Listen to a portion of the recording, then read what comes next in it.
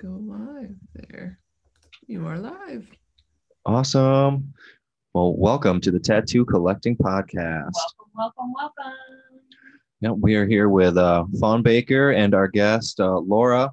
Lara. Laura or Lara? Lara. Lara. What's your last name, Lara? Kretler. Kretler. Mhm. Well, it's great to meet you. We're meeting you. Lara today. Yeah. Been here talking, catching up. Been talking about our technology a little bit today. All kinds of upgrades still happening. Yep. Spending the morning getting everything together again.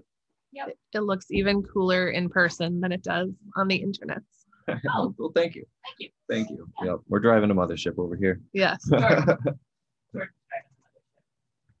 Yeah. Well, thank you. So today we have Lara is our first female guest.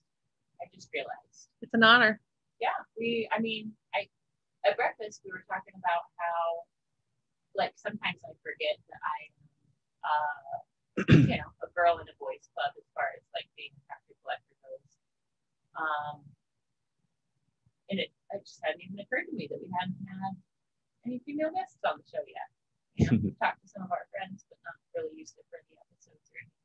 So. Yeah. So welcome. This will be like, thanks. Sorry, Jordan. This is going to be our first girl power episode.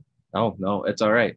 That's all right. I get like the feeling Jordan's like gonna hang. He's not one of those toxic masculinity dudes. He's Nope. he's cool. I enjoy femininity. When he has his hair down, he gets mistaken for a pretty lady. It's true. I think I need to see it before I leave. It's definitely true. The locks are becoming like flowing. They're gonna be turning into dreadlocks soon. You're ready. You're ready. Once it gets a bit longer, yeah, definitely. I think your hair is long enough now, but I don't think you look like a juggalo. Not too much. No, I still don't think. Sorry, I'm messing with Fawn's mic because I can't hear her in my headphones at all. Okay. It's because I'm getting drowned out by the furnace. Is that what's going on here? I'll turn that off in a second here. But yeah, I don't think I'll look like a juggalo either. Yeah, I think it's definitely long enough. You won't look like a juggalo. Growing up in Michigan, that was one of my fears. If you do anything crazy or extreme with your hair, you definitely don't want to look like a juggalo. At least I didn't. Like, if you do want to look like a juggalo, that's fine. That's on That's you. not my life choice, though. You should have seen it when I first. I feel like we talked about this in the last podcast, or I might have had a conversation with someone somewhere else. But back when I first did my dreadlocks in high school, I waxed them up like from like hair that was like down to like my chin maybe. You waxed them even? Oh god, I didn't know shit. From the start. I didn't know shit That's about what dreadlocks. They it was were so disgusting from day one.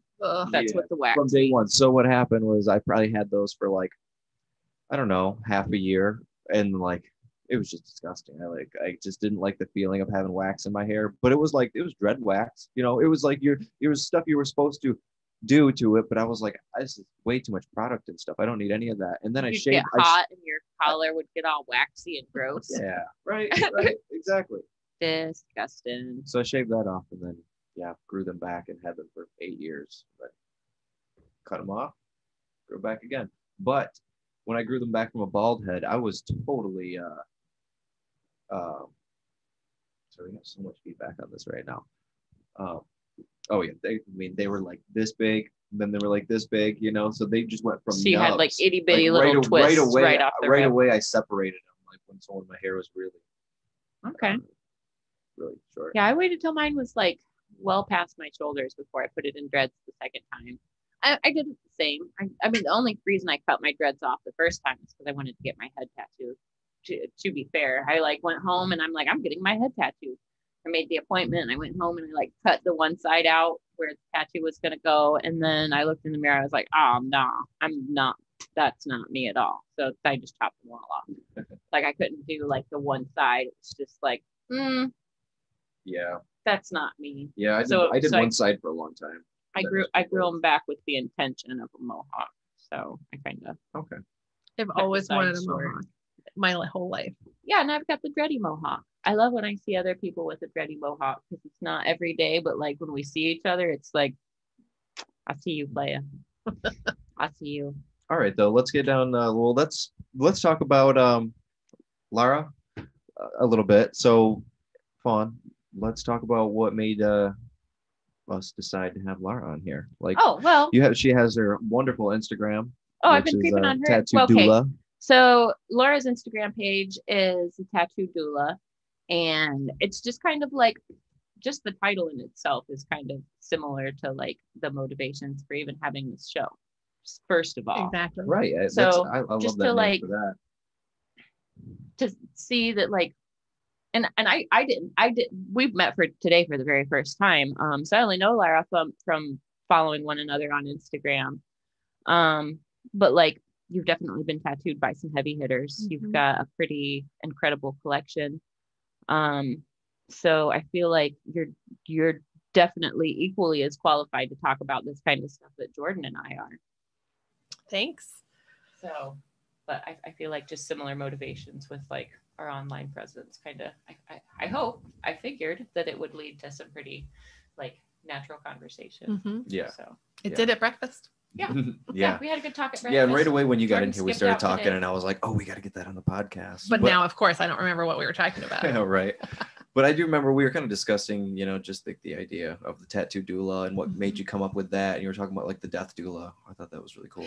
Yeah. So a doula. Let's talk about what a doula is first. So what you typically think of a doula is a childbirth or, labor and delivery doula, which is someone who is basically the pregnant mom's best friend and kind of helps them through from, or pretty early on through all the way through actually having the baby in the hospital or at home. And I had a doula and she was amazing. My birth plan didn't go as planned, but she still helped me labor at home for 30 hours until finally we realized, no, we have to go to the hospital for this kid. And they had to do a C-section, which was very traumatic because I have a very heavily tattooed stomach. And I was like, please do not hurt my tattoos. And the surgeon like looked at my stomach and looked at me, and he was kind of a cool dude. He had like a Kanga hat on. He was kind of a cool dude surgeon, and he's like, I can do this. I'm just going to have to close you manually.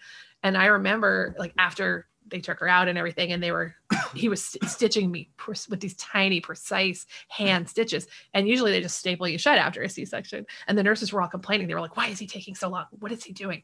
But there is a hair's breadth between my low down tattoo and my low stomach tattoo. And he went right. He did not touch my tattoos. It was precision. Awesome. Yeah. Awesome. I always like talking to clients about that. Like when I see somebody who has been in like a traumatic car accident or something where like they had to be fixed on the fly and the tattoo was not of concern, saving their life was, okay, I'll let that pass. But when we've got like scheduled procedures or cosmetic things or any of the countless other things where you see where they'll like misline up. And it's like, well, I mean, to me, like show a little precision. I would think that the tattoo would help said surgeon reconstruct line up all things. the capillaries and everything more closely to help you have a better heel. Like it seems like the lining up the tattoo would only help lining up the tissue under the tattoo. You would think. You know what I mean? If so I'm always a little bit disappointed when it's like way off and it'll be gathered at one end. Or maybe like, that's where some of like the flaws come in a little bit, where they realize that like it's, or not flaws necessarily, or it's like that hard to do that. So it's like, it makes it look more off when it is like that if you were to do that, because that naturally your skin, they might, to get it perfect like that might be. I've never sewn anybody up though, so I don't know. I can't. I can't talk. I haven't sewn anyone up either. My honest guess is that they just don't even notice. They're just doing their job. You know what I mean? They're just putting you back together, and they don't really notice that. I've almost never had a doctor comment on my tattoos. They just don't notice it. It seems like, or if they do, they just, I don't know. Right. Yeah. Maybe they're trained not to ask. Yeah. I don't know. What are they gonna do? Really sit and bug you about it? I don't know. Interesting. I always wonder with well, not wonder, but the skin cancer thing is always a thing. If you say you're getting a whole sleeve, this has got nothing to do with cutting people open, but just more medical things when it comes to the tattoos and how a doctor might react to tattoos or something like that. Like, what are your opinions? Like if someone has like, say, like covering like moles or covering like, marks that could be melanoma later. Do you try to look for those and see if that's a thing, or do you just? I definitely point things out. I mean, anytime you've got a mole or an irregularity, you should work around it. You should dance around. But I mean, I honestly haven't really encountered a lot of like red flag issues. I mean, in reality, if there was a lesion or broken skin, that area can't be tattooed anyways. So like any of the signs of skin cancer or anything, that would disqualify that area from being tattooed, period, in my book.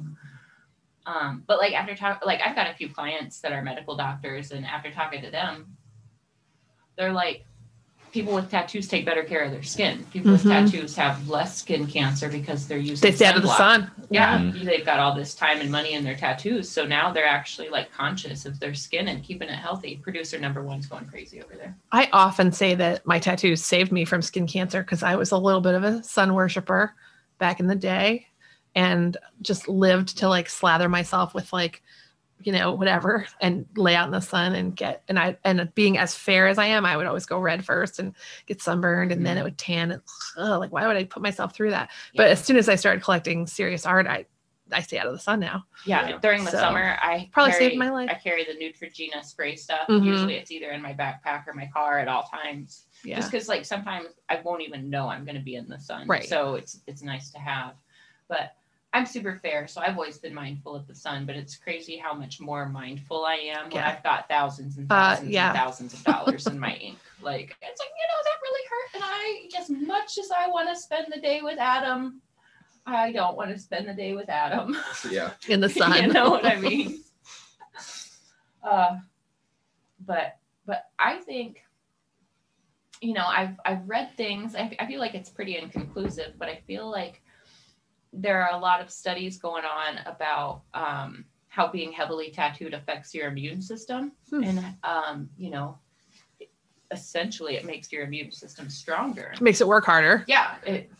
Your body, your lymphatic system knows what to do with any impurities. Like, it's all still kind of like inconclusive, and they're just starting to study those things. But could you imagine if like being tattooed head to toe just makes you like, I don't want to say invincible, but like a little bit, like after all that pain you've gone through, that would be great to be like, I've already been vaccinated by tattooing. I think it makes you immortal. I do too. That would be cool. I think it gives you superpowers. Once you have a certain number of tattoos, you can't be killed by ordinary means. Yeah. So, yeah. I mean, right. That's a fact. Yeah. Well, what those means are to be found, but we don't know. You're not going to be killed by them. But what's the number of tattoos? My number keeps getting smaller, so it's like nachos. Starts with 7. I think it starts with 7, and every exponential from there. Okay. 7. Yeah. 7 tattoos. Okay. All right. That's when they begin. The superpowers, they start. All right. Nice. All right. What superpowers would you have if your tattoos could give you a superpower? What would it be? Besides robot legs. There's like realistic ways to look at this, and then there's not realistic ways. Yeah. Like, I would really love to like have the power of like creating webs like a spider, or like 8 arms, but I don't think tattooing is going to give me, like, even if tattooing could give you superpowers, I don't think it's going to give you 8 arms or the ability to shoot webs. You just need to be bitten by a radioactive spider and you'll be set. There you go. That's what bugs me about Peter Parker though, is like he can't even really shoot webs. They're like mechanical webs. Yeah. It's like, come on, like I thought that spider bit you.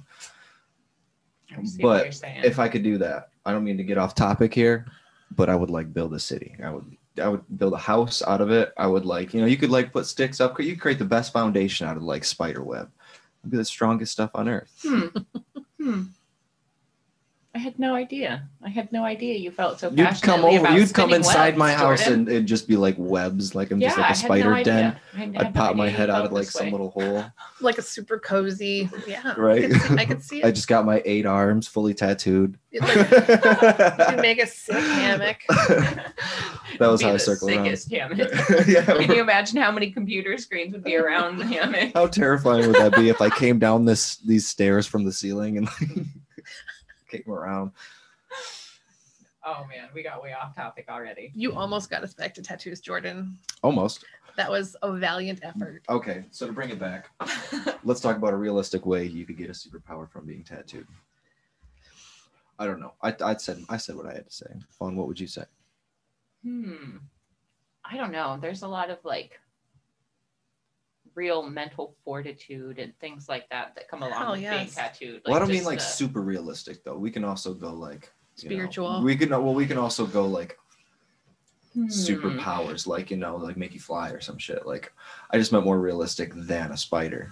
I'd want to time travel to like 2 hours after being tattooed.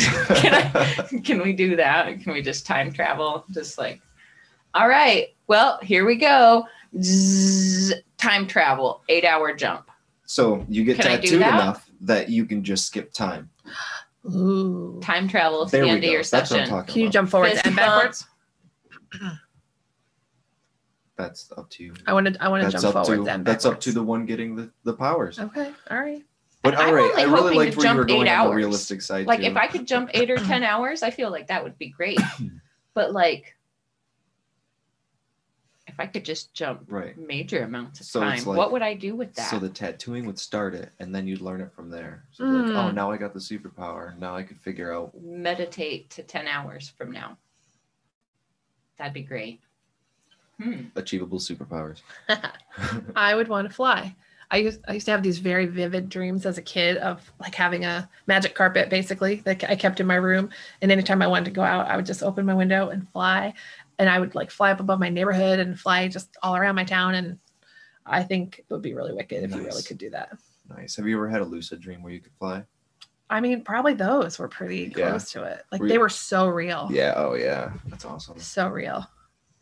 Anytime I learn to fly in like a lucid dream or anything, everybody tries to kill me. Everything my tries God. to take me down. Like, Really? like, you're not supposed to be. Shouldn't be flying here. Hmm. The guy knows. He knows he's awake. And they try to get me. That's creepy. So That it's would always scare the shit so out of whenever me. I have a lucid dream, it's like everything kind of turns against me. To like, Oh. it's like, oh, we figured it out. Okay, well, Oh, I keep bumping this camera. Hmm. Our technology's in the way. yeah, I don't know why that one keeps bumping off. Demo mode. It's all right. We're still learning, guys. We're still learning. We're getting there. And I'm sure a ton of you are just looking through the Instagram, which is cool too. Our one viewer, Ernog Johnson. I forgot to go live actually, so we just now. Thanks, Chucks went to live. Joe. So, okay, let's talk about your tattoo history. Okay. Who all have you been tattooed by? So Throw your list out there. okay. So I started getting tattooed by Conan Lee when he was really young. Do you guys know him at all? Absolutely. Okay. Yeah. I'm not familiar. In my mind, he's, you know, like really come up and he's huge, but I mean, not everybody knows him. He's in Indianapolis now. Nice. He was in Fairfield. And I met him when he was very young. And his portfolio was more of his fine art, like his paintings, than his tattoos. His fine art's got like a really like a Art Nouveau feel to it. It's got like swoops and swirls like you would see in like the 1920s. He It's loves very, like Alphonse French Mucha, Art and Nouveau. yeah, that my corset on my back is was Conan interpreting Alphonse Mucha's style into a I could a corset. absolutely see that now that you say it for sure.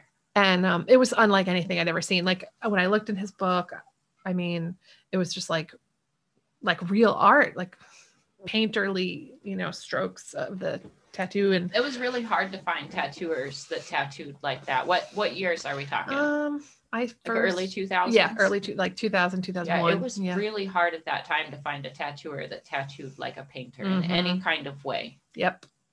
And so once I saw it, I was like, that's it. I don't ever want to be tattooed by anyone else. And so I went to him for the first tattoo I went to him for was a word down my back that I got with someone I was in a relationship with, and am no longer. And that tattoo has been covered up. But the word was fate. But I do feel like fate is what brought me to Conan, literally, because that just set me on this tattoo journey. Because I went in after I got the word down my spine, which he gave me a little advice about, but he did pretty much give me what I asked for, what we asked for. But the next time I went to him, I asked him for a little mermaid about this big on my hip. And he said, no, I won't do that. I won't put that on you. No. And I was like, what do you mean?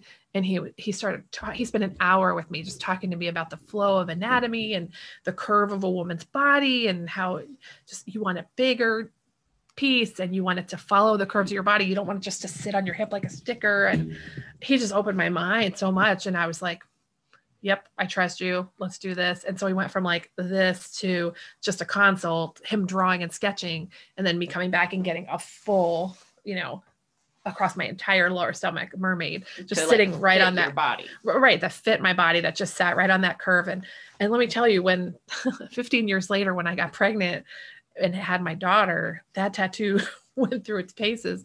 But because of how he drew it to the anatomy, it grew perfectly with the pregnancy, and then has gone back down again pretty much perfectly. I mean, it's unbelievable. And like I said, the C-section scar came in right under it, so that didn't hurt it either. Oh yeah, there she is, my merbelly. Nice. So yeah, he drew it on and then tattooed it, but it just looks like watercolor, long before people started doing like trendy watercolor tattoos. Yeah, nice. Yeah. She Oh, doesn't yeah. look quite like that anymore. She's been, like I said, she went through some changes. That's one of the things I like to talk about with a lot of my collectors. Is like, even with men whose bodies go from like super fit and like bodybuilder types, Mhm. like To, sometimes like, they dad put bod. weight on, or Mhm. sometimes it's the other way around. Yeah. And that, like, the consideration of like drawing things to fit the muscles or to Mhm. fit how the body moves and flows. When you consider your tattoo designs like that, no matter how the body changes, the tattoo is going to change with the body. Exactly. If It's you all just organic. slap it on somewhere and it's like going against whatever part that it's on, Mhm. well, any change, it's going to look even more awkward than it already looks. Yeah. So there's a lot of magic in like Placement. working with the organic natural flow of the body, because then as your body changes, the tattoo just grows and changes with you. Mhm. There's really a lot of magic in that, and that's what makes tattoos stand the test of time. And Yeah. Yeah. So That's this was my second tattoo. Yeah, this was my second tattoo from Conan, my second big one. And I said, just do the whole back if you want. And he chose to do just kind of the lower 2/3. But I wanted a corset, and he wanted to do something Alphonse Mucha inspired, and he sketched a couple of different versions, and I just fell in love with this one. And he wanted to leave the holes of the corset blank, but I insisted they be gems, because he had been doing these gorgeous jewelry tattoos. Again, just so ahead of his time. I mean, no one was doing jewelry tattoos back then. So I said, I want gems like you're doing. Nice. And I think it makes it. I love it. Yeah, And then that the looks side awesome. pieces do wrap around to the front. That was fun. And so I do have like the curls of the side pieces, like all the way in the front of my ribs. But it was a big commitment of time and pain and blood. Did you know what you were getting into when you committed to your back piece? Not really, but I knew I loved it, and I knew that like every tattoo I got made me feel more like myself, and like I loved everything about it. So I was ready.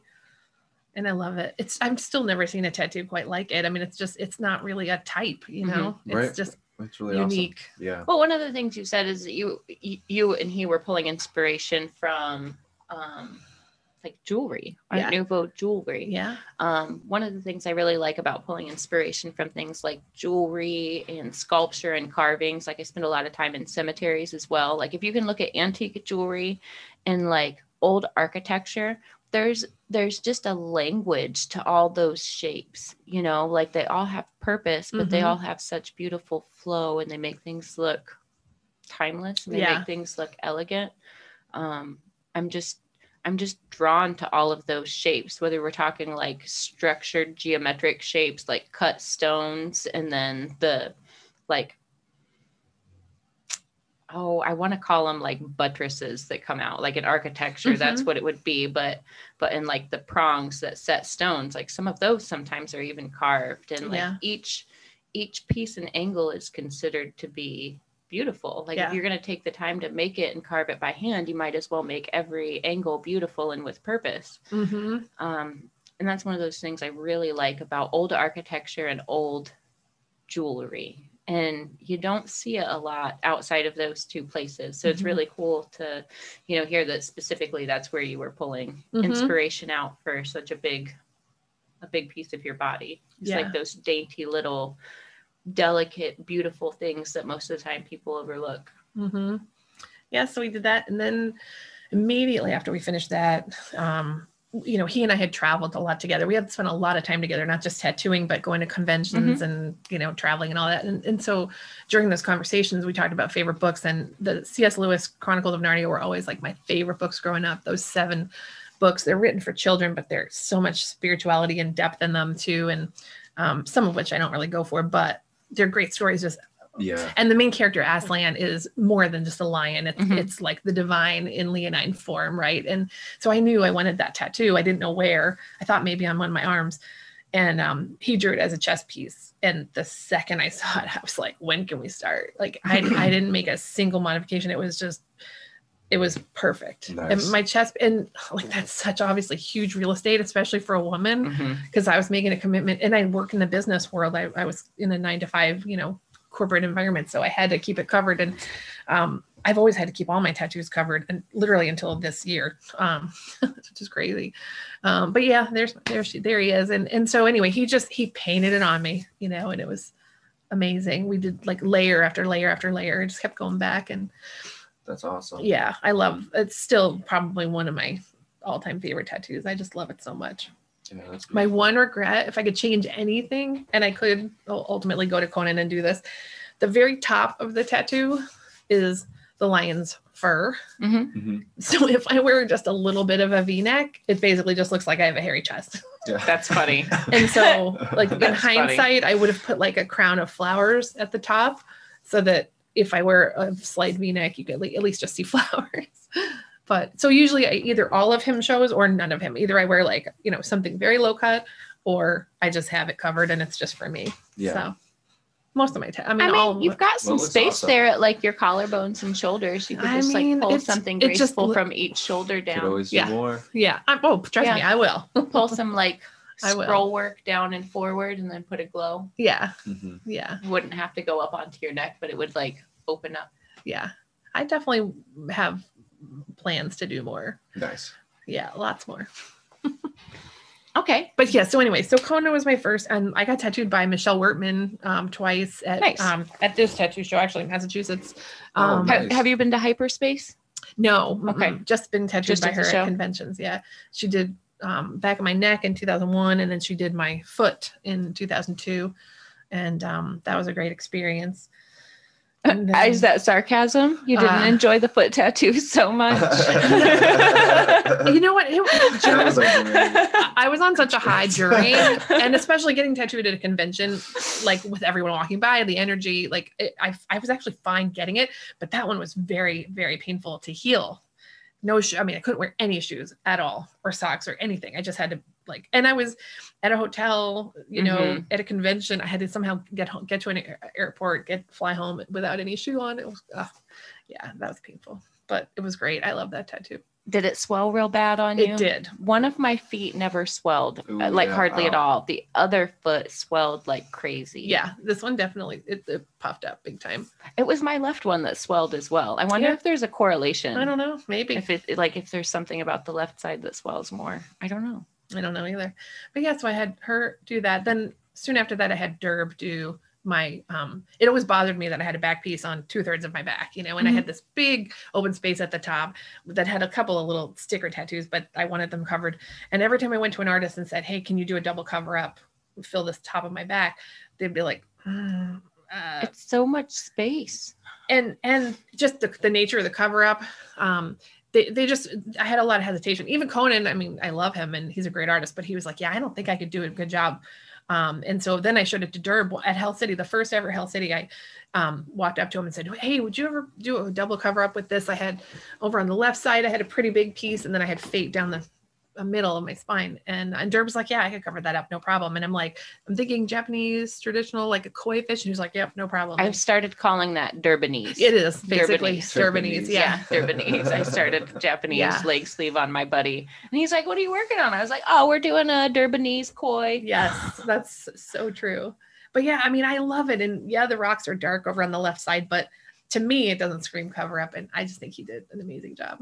And it was a great experience getting tattooed by him. So No, he does such a good job. Like that's dark, but he's got all that motion around it. And then that sweep of water. water. So it like gives motion and pulls your eye away from the Mhm. dark.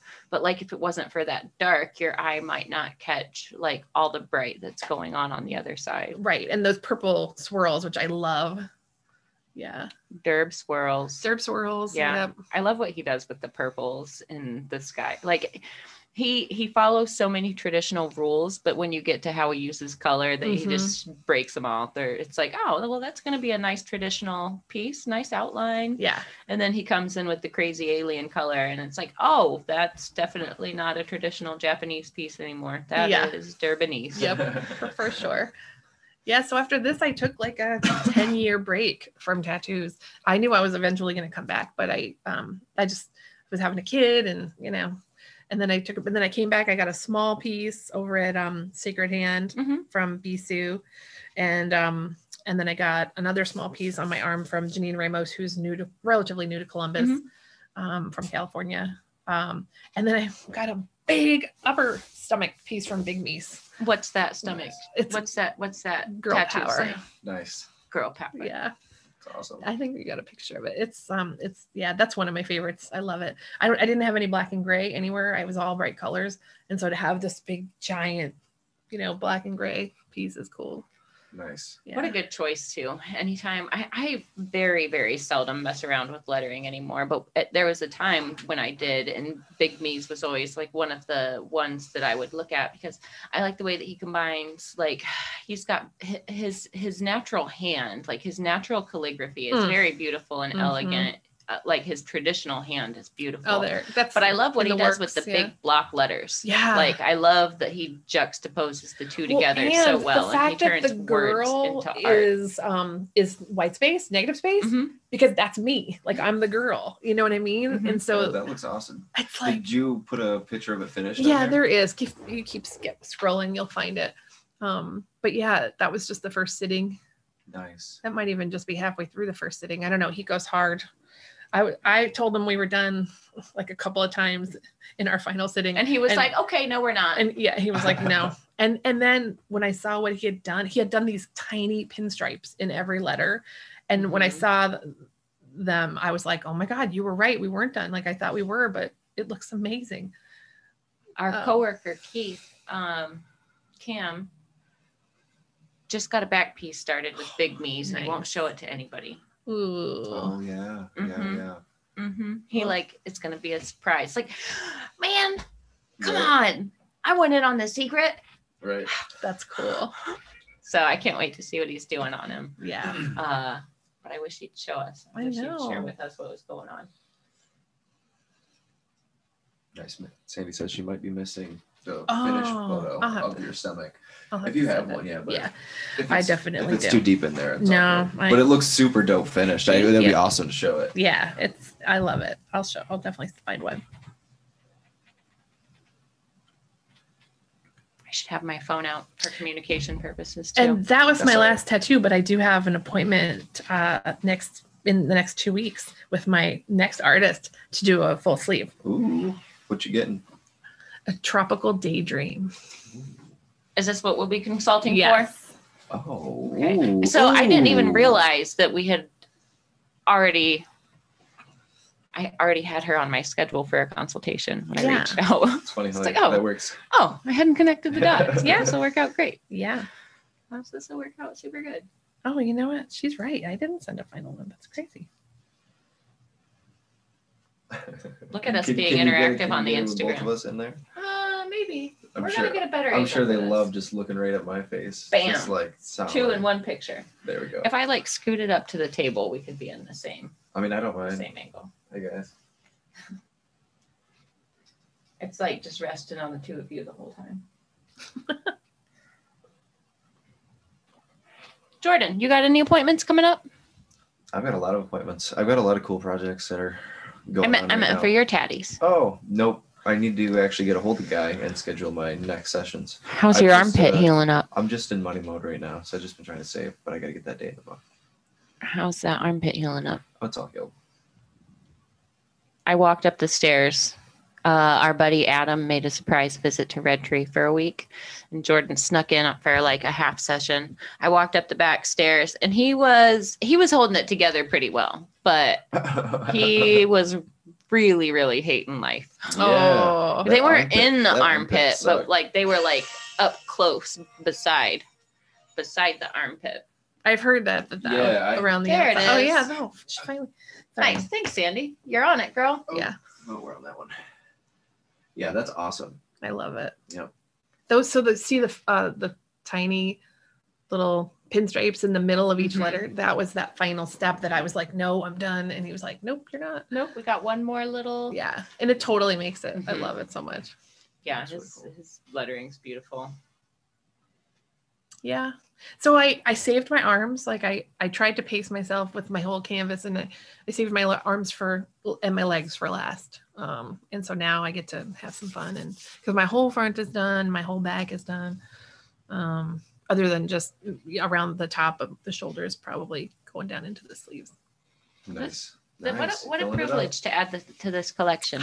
I'm excited. What a privilege it's going to be. You've got a lot of amazing artists that have worked on you already. So Thanks. It's been a lot of fun. Yeah. And I'm excited to be back into it because now I'm just, so much was holding me back before, my career and Mhm. like feeling like I had to keep it all under wraps. And, now I just feel like because I'm doing my own thing and I'm just getting to an age where who's going to mess with me? Like I'm 50 now. Mhm. Like no one's going to. when you finally realize you don't really answer to anybody. Yes. It's so freeing. Mhm. It's wonderful. So Yep. now I'm just going to leave it up. And even family elements who were somewhat against tattoos are just kind of not as influential anymore, and and maybe softening in their views too. So Yeah. I think one of the things by collecting nice work from like really good artists who approach tattooing like fine art, we have the opportunity and the privilege to be the people to change other people's minds. yeah, We have the opportunity and privilege to be the one to like show off a tattoo to somebody who's never even considered tattoos and always disliked them, and have them Mhm. like look at it and be like, oh wow, that's beautiful. Mhm. You know what I mean? And Yep. it's kind of magic when you see it happen. It's magic when you and I can't really like put into words what it is that changes in a person, but when they go from like unaccepting to, oh wow, Mhm. that is cool. Like when you just see like distaste to, Happy Thursday. oh, thanks, Siri. Yeah. Thanks. I totally know what you mean, though. My mom used to be fairly judgmental about tattoos until she found out that I was heavily tattooed, and I was pretty heavily tattooed before I told my parents. Mhm. I just kept it under wraps, and we didn't have social media back then, so there was nothing for them to see. And when I finally showed my mom, she was pretty shocked, but she also was like, "Wow, they're beautiful. Like objectively, they're art." And I was like, "That's the point." And she then became the person who, when a heavily tattooed individual would show up at their church, and didn't know anybody, she'd be the one to like rush right over and like shake the person's hand and like say, "Hey, nice tattoos. Welcome to the church." And, Mhm. thinking of my little mom, cute little older lady with silver hair doing that is just, it tickles me. I love it. when it gets to a point where it's not even like, where they don't even have to like look past them, but they're Yeah. looking forward to seeing what they are. Like, oh, you have tattoos Well, yeah, too. it Let goes me from see. like tolerance to appreciation to like celebration, Yeah, that's a really cool transition to see other people go through. Definitely. I've definitely experienced that with my own family. My mom and my stepdad were not tattooed. I grew up in a household where like nobody had tattoos. Mhm. I mean, Yeah. Same. Same. Definitely. but now my mom's like, she brags about who I've been worked on by. Like Nice. now that like, She knows the names and she traveled down to Ink and Dagger with me on one of my, not my very last appointment, but one of my last appointments. So she got to like, it's hard. It's almost hard for family to see how special things can be sometimes when Mhm. they're like right in it. And like all they see is me stressing about emails and stressing about this, that, or the other. Is this Amazon? What's going on?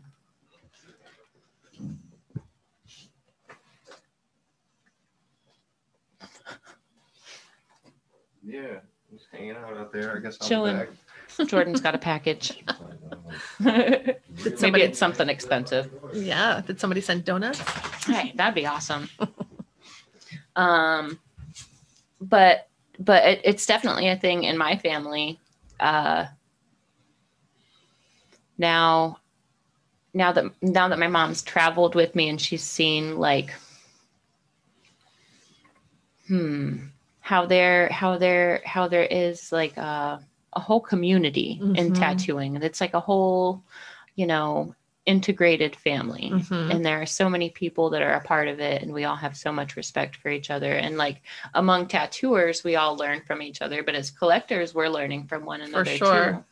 And I love that it transcends like age, gender, nationality, orientation, race. Like it's like, you know, it's like a great unifier. Yep. It took like not tattooing for 11 years, but taking my mom down to like another state and another, you know, one of the best studios around for her to be like, oh, wow, this really is a special thing. And this is, you know, like, it's not just a thing that she does to make money. Like, it finally made sense to her that like, I'm passionate about tattooing, just like I'm passionate about making art. It's not like I settled to be a tattooer, because that's how she always described it up until recently, that like, oh, she's a fine artist, but she just tattoos because she makes good money at it. And it's like, no, like, I really love what I'm doing, and I'm trying to do things that nobody else is doing with it. Like, I'm trying to learn from the best and do even more. Like, yeah, the tattoo is the fine art. That's like, pretty special. Yeah. But finally, after like traveling down and like hearing Russ talk about Derb and the high esteem that they hold Derb and Red Tree in, she finally got it. She finally got that, like, this is the special thing. This is what artists wish they could do. And it's like, it took me getting all the way there and having her like just happen to go with me. Like, would you like to go to Georgia? It's going to be good weather. And like, that's finally what made her like actually see it as like something special, and not something that I was just like, oh, she just settled to be a tattooer. She's actually an artist. She's just doing this because it pays the bills. Like, I could never get her to understand how that like cut me at the knees. Like, you know, like, this is a thing. Yeah. But well, and it changes. It changes does. Is what I'm getting at. Is it took a long time, but the change happened, and now she sees like, I'm not settling to make fine art on the skin. I'm celebrating making fine art on the skin. Yeah. So she's gone from like, oh, this is the thing she does, to like celebrating it right along with me. So it's a cool change that finally happened, but it took a really long time. Yeah, it took a long time.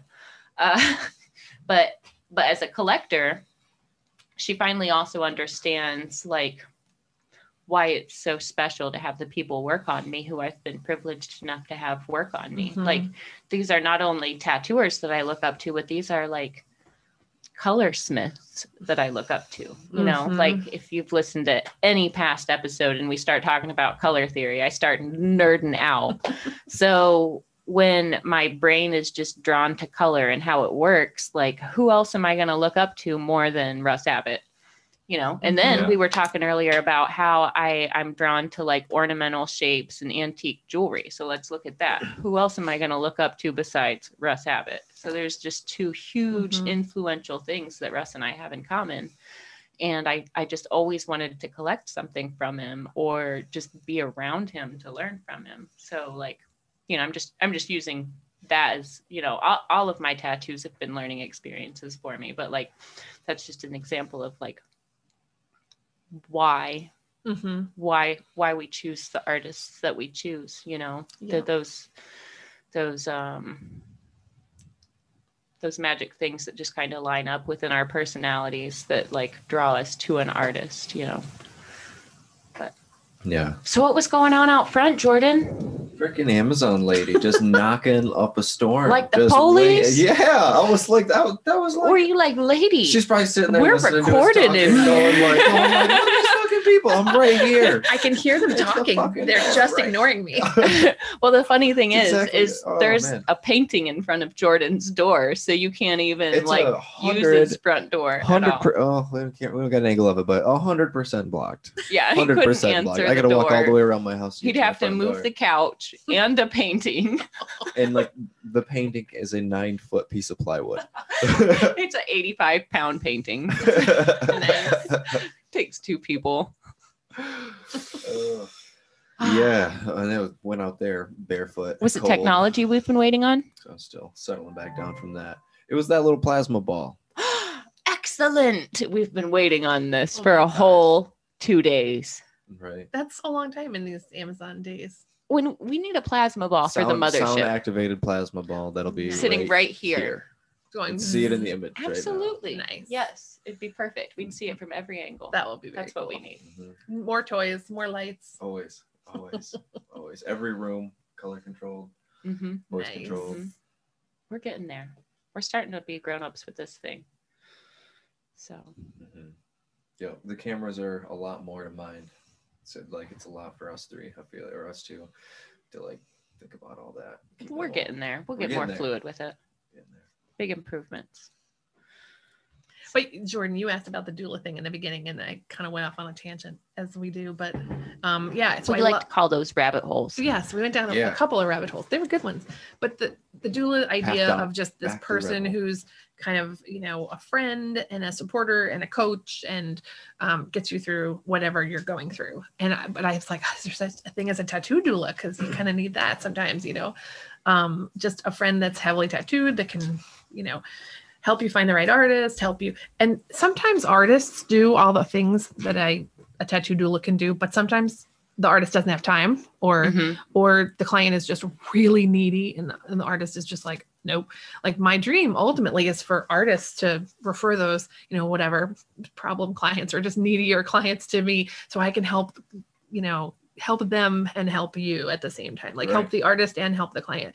Because sometimes people just Right, don't be- have that Be person in their something- life. Be something of like a consultant a little bit to the, Yeah. to it, but also Exactly. just like the doula, someone Exactly. just to help Just you through. Literally process and of being somebody figuratively else. hold your hand. Like if if you need a hand to squeeze while you're getting tattooed, that, and if you just need someone to bounce ideas off of in addition to your artist, then that. So far I've only done it for friends. It's really just kind of a fun thing I threw up on the side as a way to share all my tattoo content, like photos of my tattoos. And Yeah, I think Just- it's developing really cool. Like Thanks. it's really awesome. And it But- looks really like tattoo professional too. Oh, like it's, thank you. know, the goal is fun to look educating, right? Just Right. educating people. that's like, that's what it looks like. It comes off like that. A lot of tattooers forget that not everybody knows the etiquette. You know what I mean? Yes, So it's yes. sometimes people are like, I mean, I've gotten the email where it's like, hey, I don't have any tattoos and I don't know where to start, but like, I kind of want this, this, and this, but I don't know how to draw or tell you that. It's like, oh, you just told me everything I need to know. Good job. Mhm. But sometimes, they don't realize it's just that easy Yeah. to be like, hey, I've never done this before. I don't know what to do, but like, I am serious. Sometimes people will hit me up totally wrong. They'll be like, what's up? I want tatted. And Right. like, you've already come off at me wrong. Mhm. Like, oh, you just kind of disrespected something that takes like, a lot of my passion. Exactly. Okay, let's hear your tat idea. Mhm. Like I'd totally rather somebody just be like, hey, I don't know what's up. What do I do now? Yeah. And then I'll say, well, here's some new materials. It'll be this long for our consultation and we'll talk about everything then. Mhm. But some people don't know it's that easy. But artists are funny. Like sometimes we're really hard to communicate with. Mhm. You know what I mean? Like sometimes we're overwhelmed. Other times we're just like not communicators. You know what I mean? We draw Exactly. pictures and we daydream. So like it That- takes a little bit of patience and finesse, but like, Yeah. And some Yeah. artists, I mean, just like any profession, some people are just not people, right? Mm-hmm. And so you can be an amazing artist and just not be a people person, Mhm. either because you're shy or, introverted or whatever. You just, That's I mean- actually something for a lot of people to consider is the introvert aspect Mhm. because a lot of artists, we're weirdos. Like we're all weirdos for whatever reason. But a lot of artists really, you know, they could be an amazing artist, but have social anxiety. Exactly. So they get nervous before every single tattoo because they're meeting somebody new, Mm-hmm. you know, where like for me, when I have a consultation day coming up, it's like, okay, I'm going to meet like 6 or 8 new people today. Like I'm excited because I don't know what's happening. But like on the day of our appointments, usually I'm well prepared and I know exactly who I'm dealing with and what we're doing. And, but for some artists, there's that anxiety before every person. Yeah, of course. You know, just something to keep in mind. Like, well, artists are weird. Be patient with us. Yeah. You know, People are weird, period. Yeah. Absolutely. Yeah. Be Absolutely. patient with one another. Mm-hmm. So as a doula, like, so let's say somebody hit you up and they're like, hey, they're saying exactly what we're talking about. Mhm. Hey, I've never been tattooed before.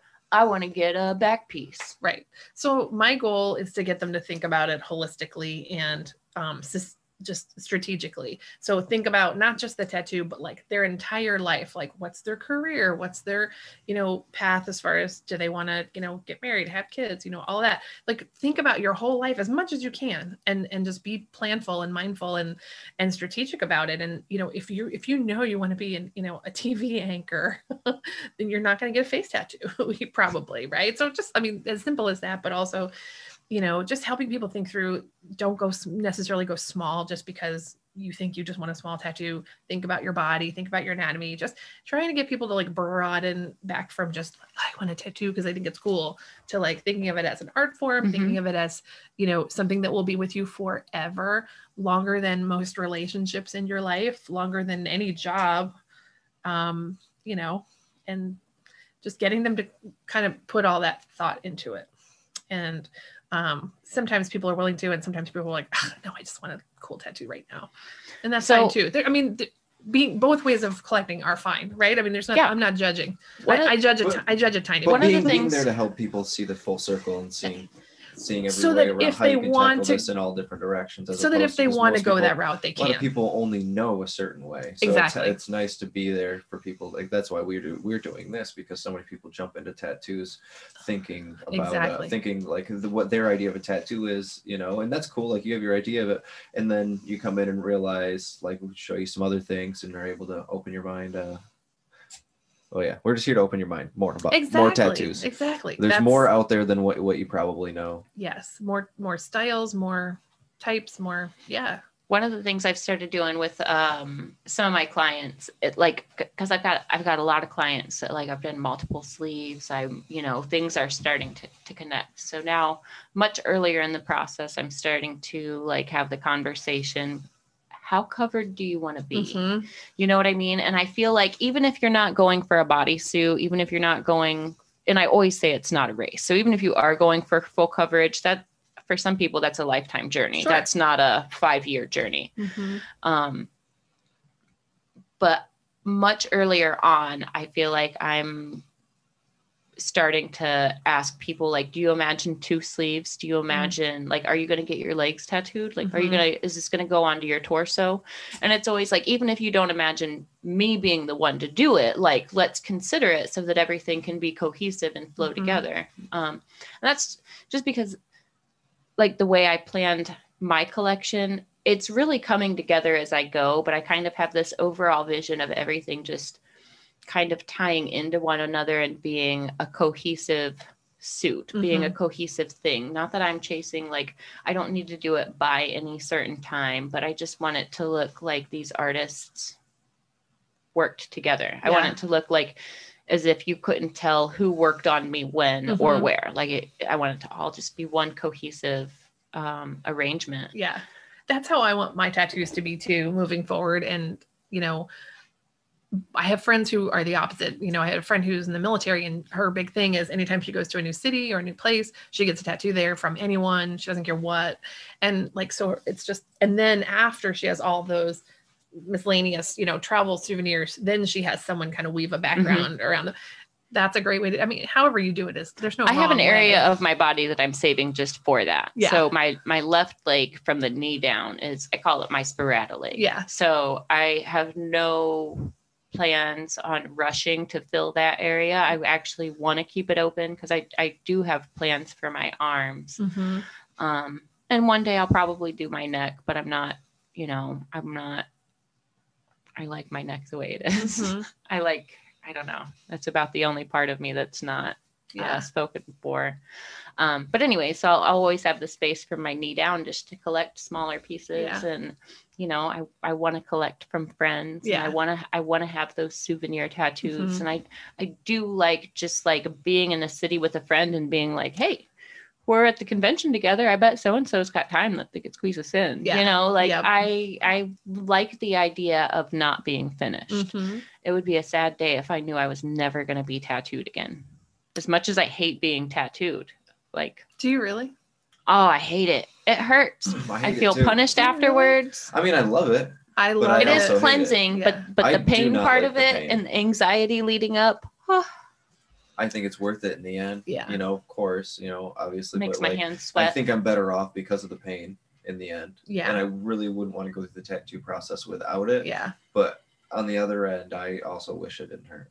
I usually love the first hour. Remember when I was talking about time traveling earlier? Oh, yeah, that's a good use for it.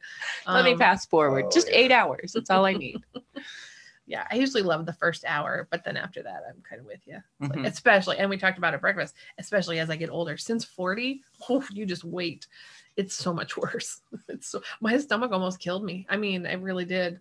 It almost broke me. I'm 35 and My my, back- belly's my the only back part broke of my me. torso My not done. first day, my back broke me. Yeah. Broke you down. Hey, speaking of doulas, let me ask you this, Jordan.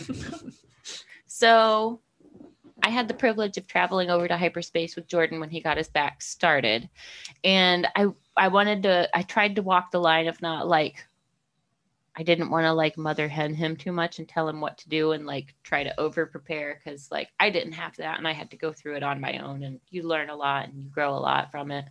But do you think it was helpful having me there to prepare you, or was it kind of on your nerves? Oh no, I think it was helpful having someone there for Yeah. sure. Yeah. For me, it's anything that can take my mind off the pain. So having another's presence Mm-hmm. there does help me a lot. I think as an artist, I don't know. It's nice when it's just you and a client and there's not always someone there talking and stuff. But at the same time, it is nice to have the banter of someone else there, even as the artist, and having another person's client there. But as the person getting tattooed, I really enjoy having someone else there. Yeah, I do too. I think I was honestly bummed when you went off to go go on walks and stuff. You're I don't want to bother you. I'm no, you're not bothering me. Come back. Stay. Come back. Stay. Good. So what you're saying is there is a place for a tattoo doula. Yes. For people who don't have that, tattoo best friend to come along. Mm-hmm. Yep. Yeah, indeed. I was make sure you eat breakfast, get some more carbs, Hydrate. do the things. Mhm. Yeah. Yeah, especially, it's best going. I like going with experienced people too. Who've Yes. already been through the ropes. They understand what it's like. Yeah, They know how exactly. to treat you. Yeah.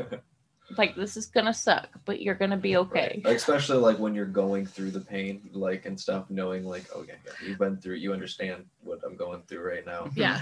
And Because you just don't, if you're watching someone get tattooed, you just don't feel any pain, No. obviously, Mm-mm. and you just do not get a sense of what that feels like Yeah. unless you've been through it. Right, Even exactly. when I tattoo people, if it's been a while since I've been tattooed, I'll Mhm. catch myself being almost unempathetic about it and not really being able to relate to the pain until I'm feeling it again, and I'm just yep, fuck this, and then I'm super empathetic for the next few Yeah. months Yeah. until it wears off again. Tattoo karma. Mhm. Every tattoo artist needs to get tattooed. If you're not Oh, tattooed, you're so right. I Conan hope you're didn't just have. waiting to get the right tattoo. Yeah, Conan didn't have any for years, and I would always ride him. Everyone wrote him about it. Finally, now he's got some. It'll help you with your clients. It'll help Yeah. you with client comfort Yep. because it'll just I'll never forget help though, you be moving easier on people. from Conan's tattoo style to especially a derb who's very hammer-handed. It's you feel it when derb tattoos you. Conan, his style is just so painterly that, especially on my ones on my front, I mean, it almost tickled more than anything else, you know.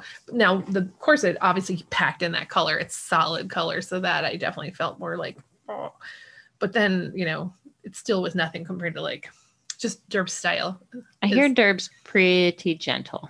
I mean, he's not rough, but it's just, it didn't feel like a paintbrush. I hope it feels like a paintbrush when I work on you. Oh, well, it probably won't. It'll be great either way. Here? No, a full sleeve. Actually, this one. I keep saying my left, but it's my right. That's so cool. Yeah, and I have nothing on that arm. I was going to do the left, but I have this little goofy Wonder Woman tattoo, and then I have another one right here. So I decided, no, you need the That's awesome. empty canvas. Nice. I'm excited. It's a big so privilege. Excited. You've got a great collection. It I'm makes me really excited to add to it. It's just, it all came together. I'm very stoked. Cool. Yeah. Yeah, I didn't realize that you've been from your other Instagram handle. You've been following me for a long time. I have, because I knew I was going to plant a sleeve at some point. I knew I wanted to be a woman. We talked a little bit about that this morning.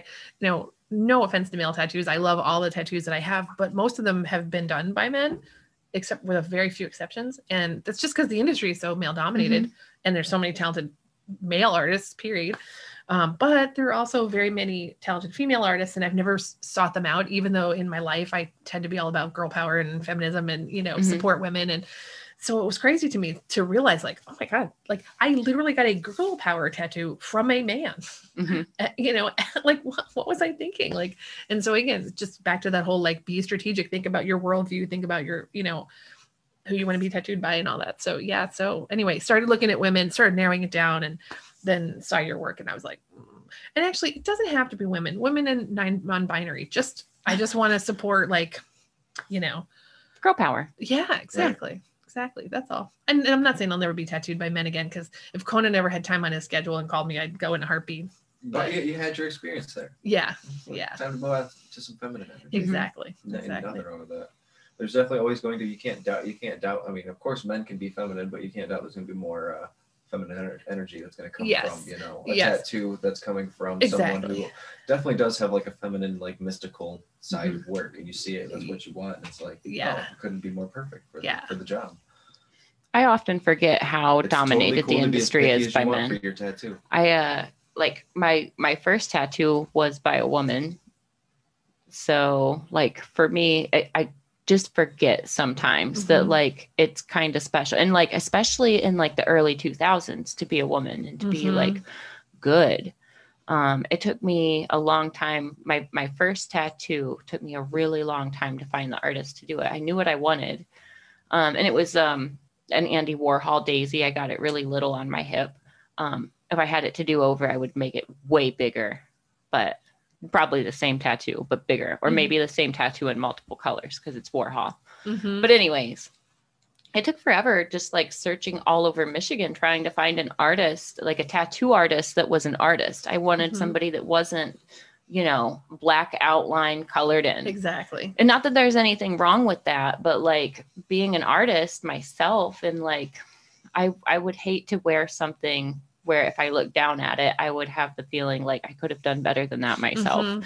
You know what I mean? So that was almost like an apprehension with my first tattoo. Yeah. So I found Carissa Gray, who like she does like this real bright, like good graffiti style tattooing, where like the suns were like had crookedy arms and crazy faces, but like the outlines were bold and crisp, like where it would be like a thick to thin line and like solidly colored wall to wall, like.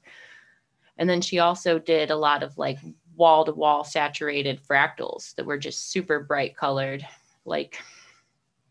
If I were to compare her to somebody, I didn't know who Derb was at the time, but if I were to compare her to somebody at that time, it would be like the kind of stuff that Derb was doing, like the crazy outer space stuff, but just throw fractals in there too.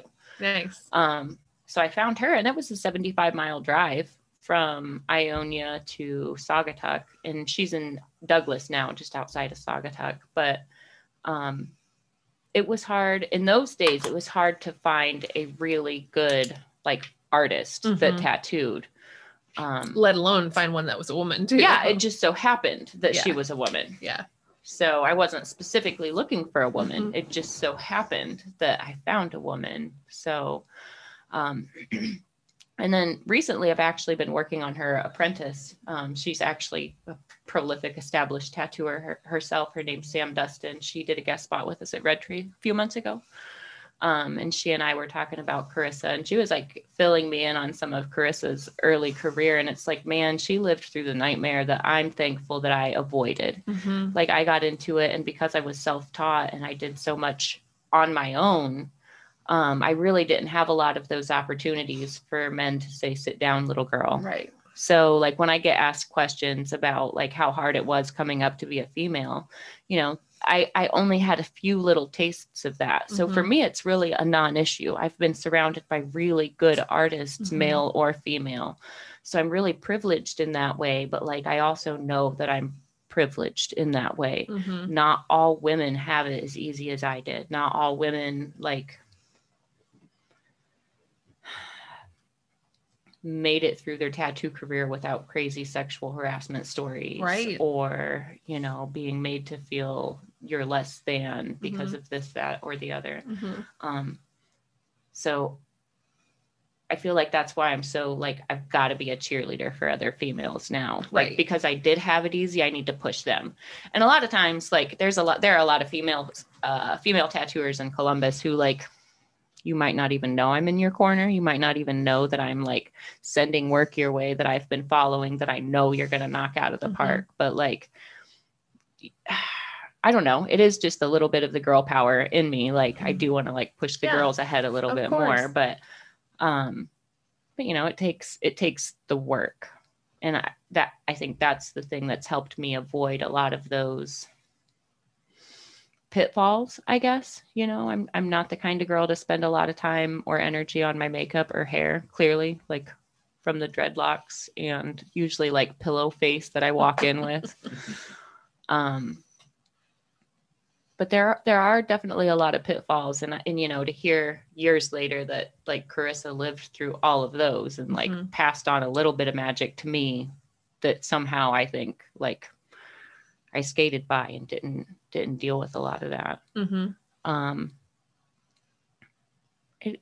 You know, I'm usually not the kind of feminist to be out front and complain. I'm the kind of feminist that just like puts my nose to the grindstone and says, you know, I'll show you. Like say I can't and I'll show you. Right. And 9 times out of 10, it's not even a male or female thing for me. It's like, oh, you don't think I can do it? Well, that's foolish. You know what I mean? Yeah. But then being a collector, once I started collecting big work, I even forget that I'm kind of like out of my element, walking around and like hanging out with all these men with bodysuits. Like sometimes I'll be in a group of like 5 or 6 men. We'll all be showing off our leg sleeves. And like, I go to take my shirt off and it's like, well, I'm just one of the guys here. But sometimes I forget that I'm the only woman in the group. We get like so excited that we're showing stuff off. And it's just like, for me, a lot of times a non-factor that I'm the only woman, but that's not the story for a lot of other collectors. Do you think it's been like because you've been in a lot of tattoo competitions and stuff. Do you think the tattoo competitions are different for women than men? I mean, maybe. I can tell you that at every tattoo convention I've ever been, like, it's just very objectifying.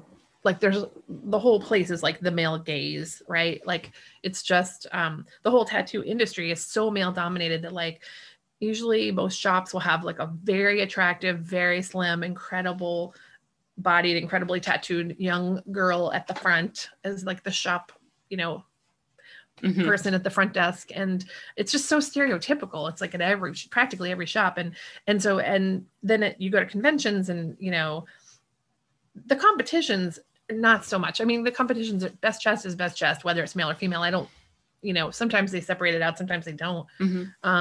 So in the competitions, I don't find this as much of an issue, but it's more like the entertainment, like it's, you know, female dancers or whatever, or the Suicide Squad or, you know, whatever, models everywhere. Like it's. So our buddy Ben, you've been to Hell City, obviously, right? Yeah. So our buddy Ben, he's one of Derb's like camera guys, and he helps with the AV stuff. He helps with everything around Red Tree too. His birthday was yesterday. Happy birthday, Ben.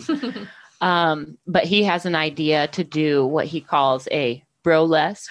Nice. I like so it. when Hell City comes back, there's probably going to be a burlesque That's very cool performance. And by the way, I'm not necessarily complaining. I'm more observing, I think. Like, it's not that I mind those things. It's just that I notice it and kind of go, okay. Like, as a woman, how do I feel about this? You know, but I'm not complaining. I love tattoo conventions and I love, you know, the tattoo industry. And it's just, yeah, I want to see the female artist rise on their merit, but maybe just be supported by collectors like me who for whom this is important. Some people just, it won't matter, you know, gender isn't going to be an issue in their tattoo, but for me, I just want to, you know, support more women. Hell yeah. Awesome. That's it. Have you ever been tattooed by a woman? No. I'll be your first. Ooh. All the privileges. All the privileges. All the privileges. Yeah, I can't wait. Yeah. Yeah, it is kind of a cool thing. I've been tattooed by Layla D'Amato. She's from Detroit, maybe just outside of Detroit. Future Laser Tiger. Does that sound right? Future Laser Tiger. That sounds familiar. And don't you have some Michelle Wortman too? Nope, just Guy. Oh, okay. That guy did my armpits. Got it. Okay. For some reason, I thought you did. Getting tattooed by her was amazing because she just had such a, like, the whole like Bloom project was just taking off, and she was, you know, all about flowers. And I didn't want a flower, I wanted a mermaid, but she was like super into it, and I just felt like it was just a really cool experience. She vibed off a lot of the same things I vibed off, and you know, it just was felt very fun and collaborative. Just in a different way than I had collaborated with Conan before. So this isn't tattoo related, but one of the things I love about Michelle and like Michelle and Guy together in particular is the way they like enunciate in their word choice when they speak to each other and when they speak to Kaya. I think they both have a very like concise, I don't even want to say vocabulary choice, but just the way they communicate. I love it. They're like, they're so incredibly efficient with their word usage and clear at the same time. They say the most with the fewest words. I've had one experience with the both of them and Kaya. It can be a handful. It can be a handful.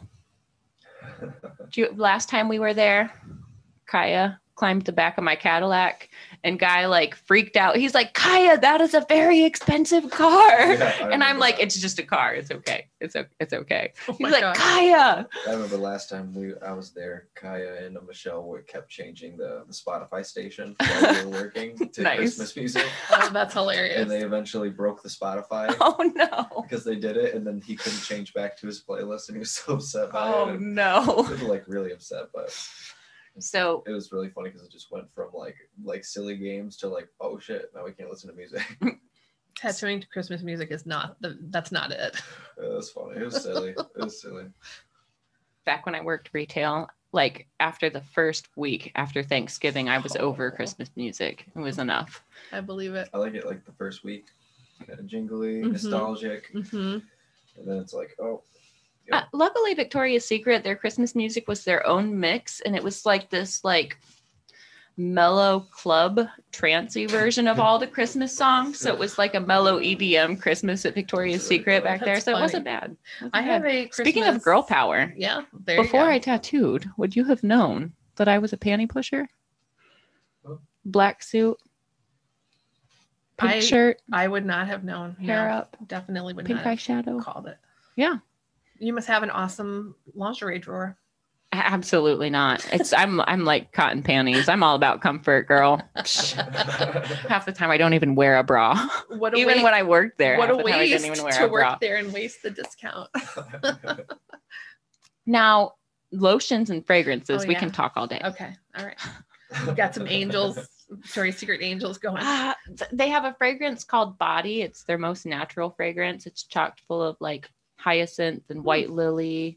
So it's a very fresh, clean spring kind of fragrance. Nice. And it's also the fragrance that they use. They've got like a laundry detergent for like your delicates, and it's the same fragrance as that. So it's just a clean floral.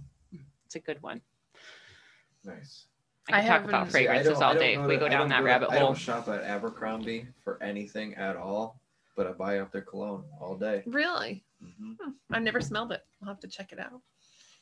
Buy it up. I have not set foot in a Victoria's Secret since like the 90s, I think. It would have been, what years would I have been working there? Like 05, 06. Okay. 05, 06, 04, 05, 06, maybe in there. Yep. Traveled, set up a bunch of stores up in Michigan. The one that's at Easton now, the flagship one, yeah. I helped set that up. That one always looks like $1 million. It does. Yeah. That's like one of the crown jewels of the stores. Nice. Yeah. I don't know what's going on with that company now, though. Oh, I've been removed for so long. Yeah. But when I worked there, it was a great company. They did a lot of really philanthropic things. A lot of really good charities that we had the option to contribute to or not. Interesting. But I felt really good working for that company when I worked for them. So I would have never known. I know, yeah, right? Yeah. Never known. All the things. What's the job you've had that we would be surprised by, Jordan? I've had one job. Seriously? Outside of tattooing. Oh my God. And that was working at a ski resort. I could see that. I've done a lot of different little things and stuff, landscaping and stuff. I always had my little businesses before I was 18, like, walking around my lake with like lawnmowers and stuff as a kid and shit like that. Yeah. But in terms of like, I was able to skip out on all like the 16-year-old McDonald's stuff and all like that. I just had no money at all for a long time. So like I was lucky enough to just get by on nothing. So I just propelled me to do art. And so I feel like that time most people spent working, I spent just making a lot of art. Didn't make any money from my art, didn't make any money doing anything.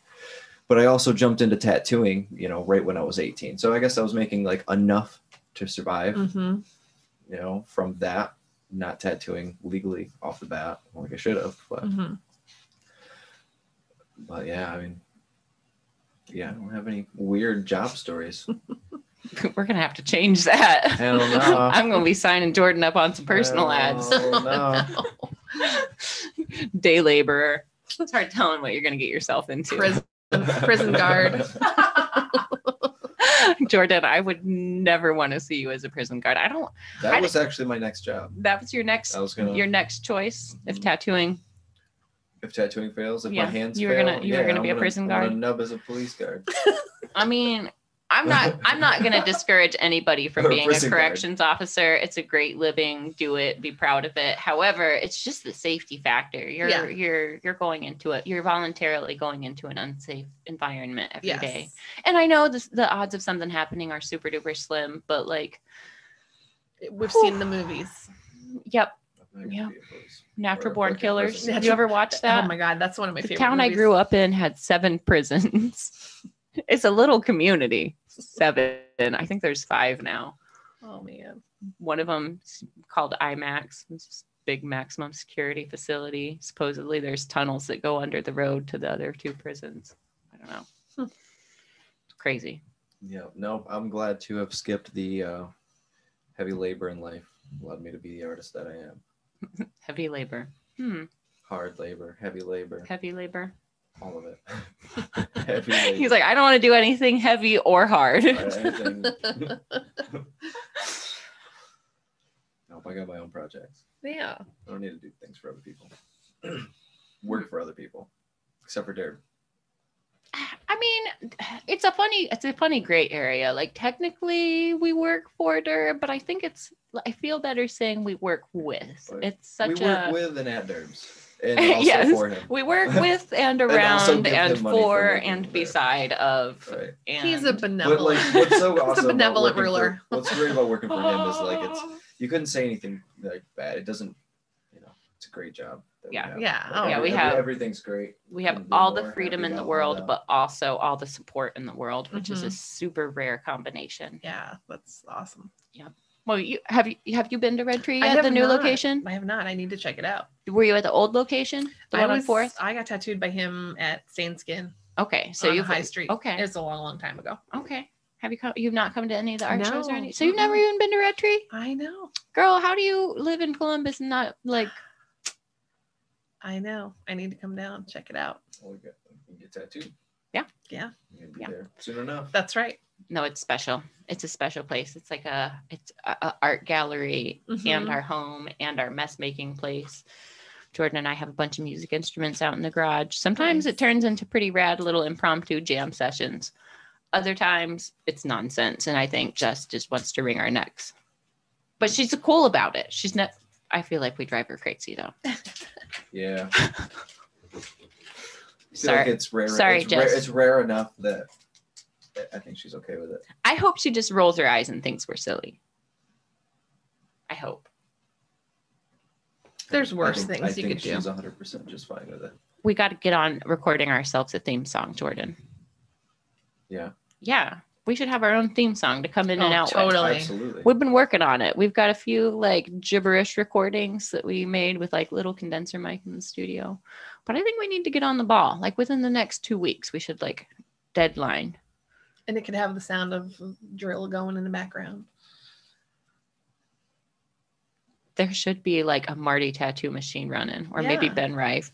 Have that yang yang yang yang yang yang yang yang yang. Have that be like our metronome that we play music to. That's The not what? a bad idea. The what?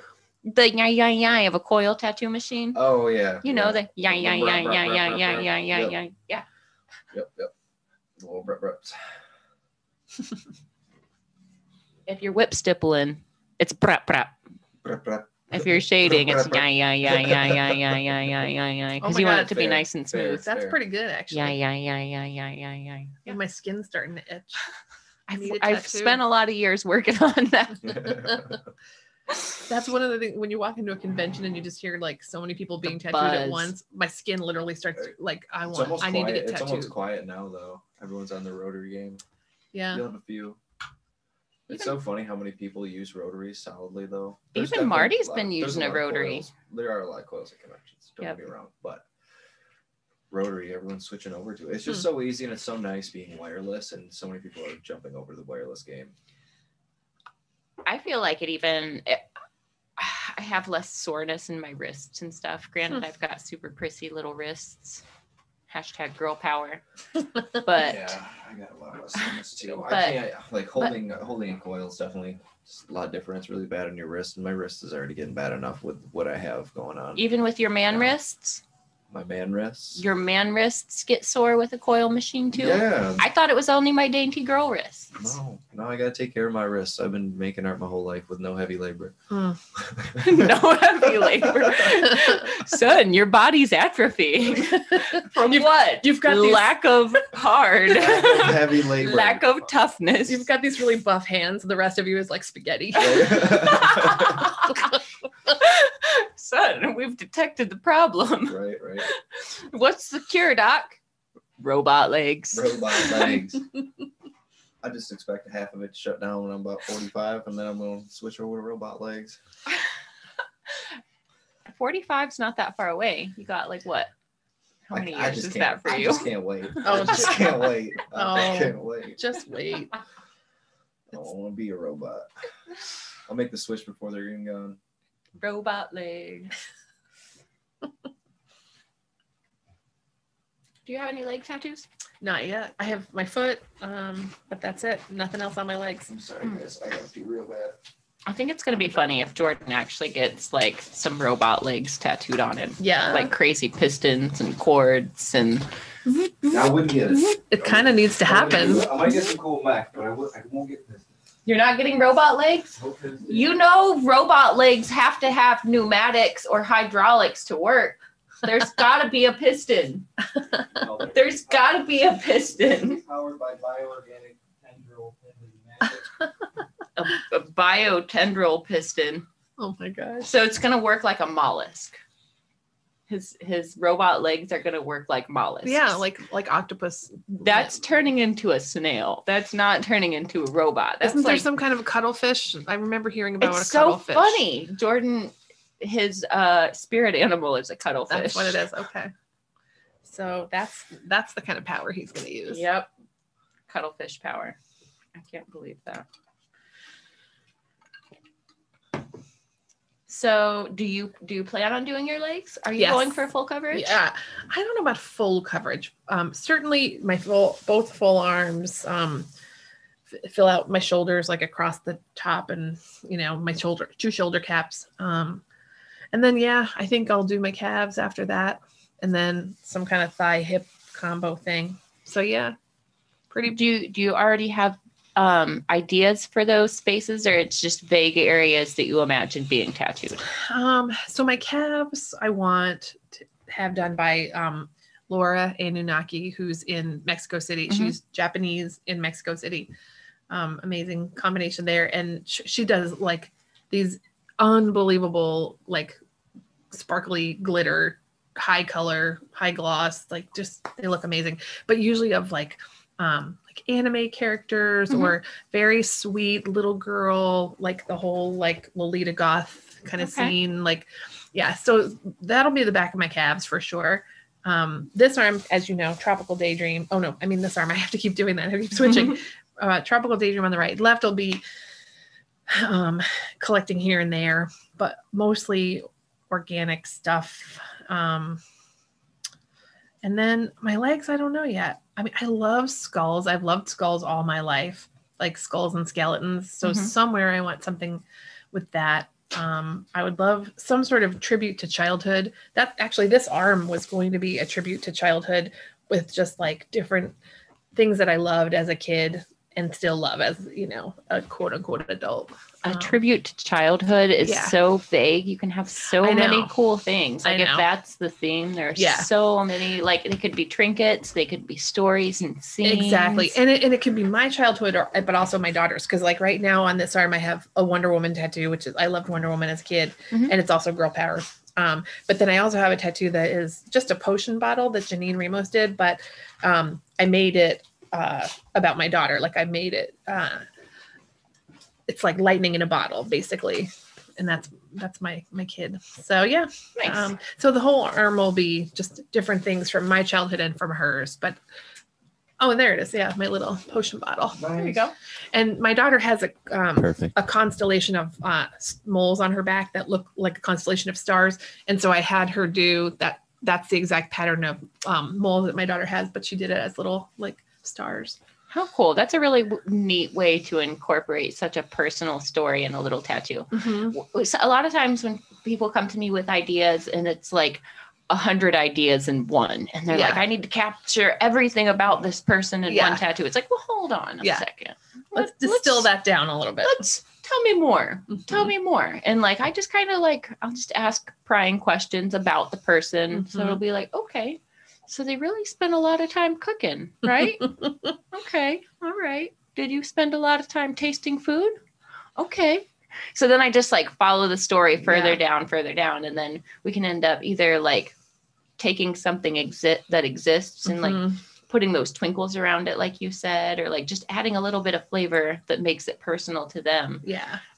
Sometimes you don't need to add 100,000 different things to tell the story. It can be just like, this is it. This is the thing to tell the story. Well, that was, a piece of her flash that we just made into a tattoo about my daughter, you know, like, but I like that better than sometimes I like to be more subtle about things than overt, like I could have just done a portrait of my daughter, but it's like, no, I just wanted to do a little more understated than that, I think there's something magic in like having the choice of it being a conversation piece. Mm-hmm. Like you can talk about it or you can not.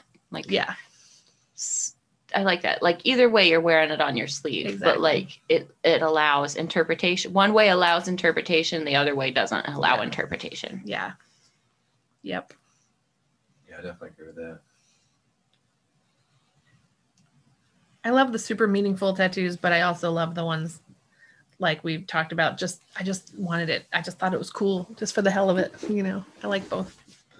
Right. Both types. I like creating my own associations and stuff. Like when it comes to my tattoos, a lot of them are fairly abstract, so they don't necessarily have like their direct meaning. But I like it's almost like whatever you think about, you can create. So it's, I create my own associations towards it, and the connections I make, and the things that lead up to the tattoos, and the tattoo itself, the process, the things I learned that while I'm going through that, the things I learned that led up to the tattoo, then getting the tattoo, just ingrained. I don't know, so much that might be going on in my life, and then I associate that with that, and just like these checkpoints in life, and like, these parts of my story, even if they might not be able to represent it like in a way where it's like, oh yeah, I know everything about you because I see your tattoo. Right. It's like starts to make you ask questions and stuff. You know what I was thinking about the other night?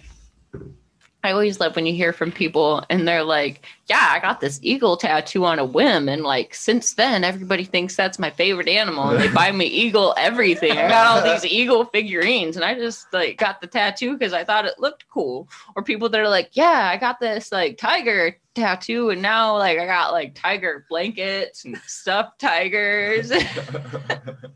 Have you ever seen that happen where somebody just gets a tattoo on a whim and now like their whole life is wrapped around the tattoo? That makes perfect sense. I'm not sure in any specific examples, but oh man, that's really funny. It I is can really totally funny. see that happening. Yeah, I can too. Everybody thinks tigers are my favorite. I just got the tiger because it looked cool. I was drinking. I don't know.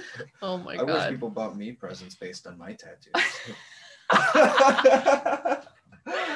I don't know, Jordan. I thought you might like this really weird alien organic looking rock thing that I found, and I broke it open and it had liquid inside and it was like looked like molten lava. I don't know. But you probably would like that. I would love it. I know. See, But where would one find that? So they're right. Exactly. But I mean, along the same concept, I wish people would. When I actually like that thing, Yeah. they don't get it for me. Where's my alien rock? My alien rock. That's what you should start saying every time you meet somebody. It's like, just give them that face, like. I think you guys are onto something though, because buying someone gifts based on their tattoos is brilliant. Because how are they not going to like it? You're right, and it's really funny if they don't. I guess you're right. I feel like if you were to look at my tattoos, you could probably hit some home runs. Some of them you'd be like, hold on a second. Is that bacon? Okay. All right. Yeah. Oh, yes. I have a bacon tattoo. Have you seen it? It's little. I I got think a little so. bacon. Yeah. I got on my sporata leg. Nice. I got a little bacon tatty. Nice. I often get mistaken for a vegetarian. And then you show me bacon. Yeah, with pride. I was trying out these headphones just to see how good they were, and they suck. And I feel bad for anyone I gave them to in the past. Oh, well, I mean, we Sorry, gotta try guys. them. I had to sometime. I made this too fat. It doesn't want to stay together. It's okay. It'll be all right. We're gonna get through it, Jordan. It's all right. It's all right. It's all right. Tell us about your favorite tattoo session and your least favorite tattoo sessions. Okay. I loved my tattoo that I got from Derb because I was living in Dayton, but we were commuting to Columbus to get tattooed. And that was just kind of cool because I had like an hour and a half before to like psych myself up and listen to my hype music and get all, excited. But then the drive home was always really hard. But my now husband, then boyfriend, fiance ish, would come with me and he'd always drive home, thank God. But even so, you can't get comfortable, like, with the back piece. That was just that you're like kind of leaning forward a little in the car. And thankful. That's why I was so happy Fawn came with me too. She was able to drive back when I was. Yes. Oh my and God. then Emily in the second trip. Yeah, driving with a fresh back piece, not fun. Or a fresh chest piece for that matter, with a seatbelt across it. Right. Fortunately, I felt like my chest was actually, my sessions were brutal, but my heels were good. Yeah. The sessions on my chest were awful. But I had two people working on me at once. Yeah, that looked hardcore. Just looking at the pictures, I was like, yeah, I recommend it, but I don't recommend it. right. I mean, you blast it out and get it done. Mm-hmm. But yeah, that was been pretty hardcore. So I don't know if I described favorite or least favorite, but just memorable, and it was great. Probably my least favorite was this last tattoo that I got at Sacred Hand, which I love Sacred Hands and I love Big Me's, but that was just a rough spot. It was my first big tattoo in a really long time. It's just physically traumatic. And no one came with me. Like they have a no kids rule at Sacred Hand. Mm-hmm. So, my daughter couldn't come and my husband couldn't come with my daughter. And then my best friend and like my quote unquote tattoo posse friends who normally would come just for whatever reason couldn't come. And so I just soldiered it out on my own, both sessions. And first one was like the novelty was still high and it was still kind of like, wow, this is really cool. I'm really here. And just, there is something hilarious about me, like a chubby middle-aged mom getting tattooed by a big niece who pretty much tattoos bikers and gangsters. For it was just kind of hilarious. So the first session I was pretty high on just the whole experience. But by the second one, I knew how bad it was going to hurt. And it sucked. It just sucked. That second. How far apart were your sessions? A month. Okay. So I was fully healed. Yeah. I like giving at least a month in between. Yeah. I feel like that's a good window to help with like the post-session PTSD. Because like I've had some sessions 1 where month is about the minimal amount of time. I mean, even like 3 months is kind of still good. Yeah. Because I still get PTSD after 3 months. I've had some sessions where it's like a few weeks before I am even ready to be like touched by another human being. Yeah. Like just I don't need a hug. Yeah. It's cool. So now's the perfect time to get tattooed because you can't hug people right now anyway, right? So true. 6 feet distance and all that. I'm taking advantage of that. I don't need no stinking hugs. I don't need no hugs from no one. I miss no hugs. hugs nowhere. No how. Who I need a little bit of hugs. who needs a hug? I need some hugs. So, There we go. hey, I think I got it that time. It was too full. you got the It materials happens. burning. It was too full. It wouldn't stay. My it things wouldn't have stay closed. stopped working. Oh, that's better. Oh yeah.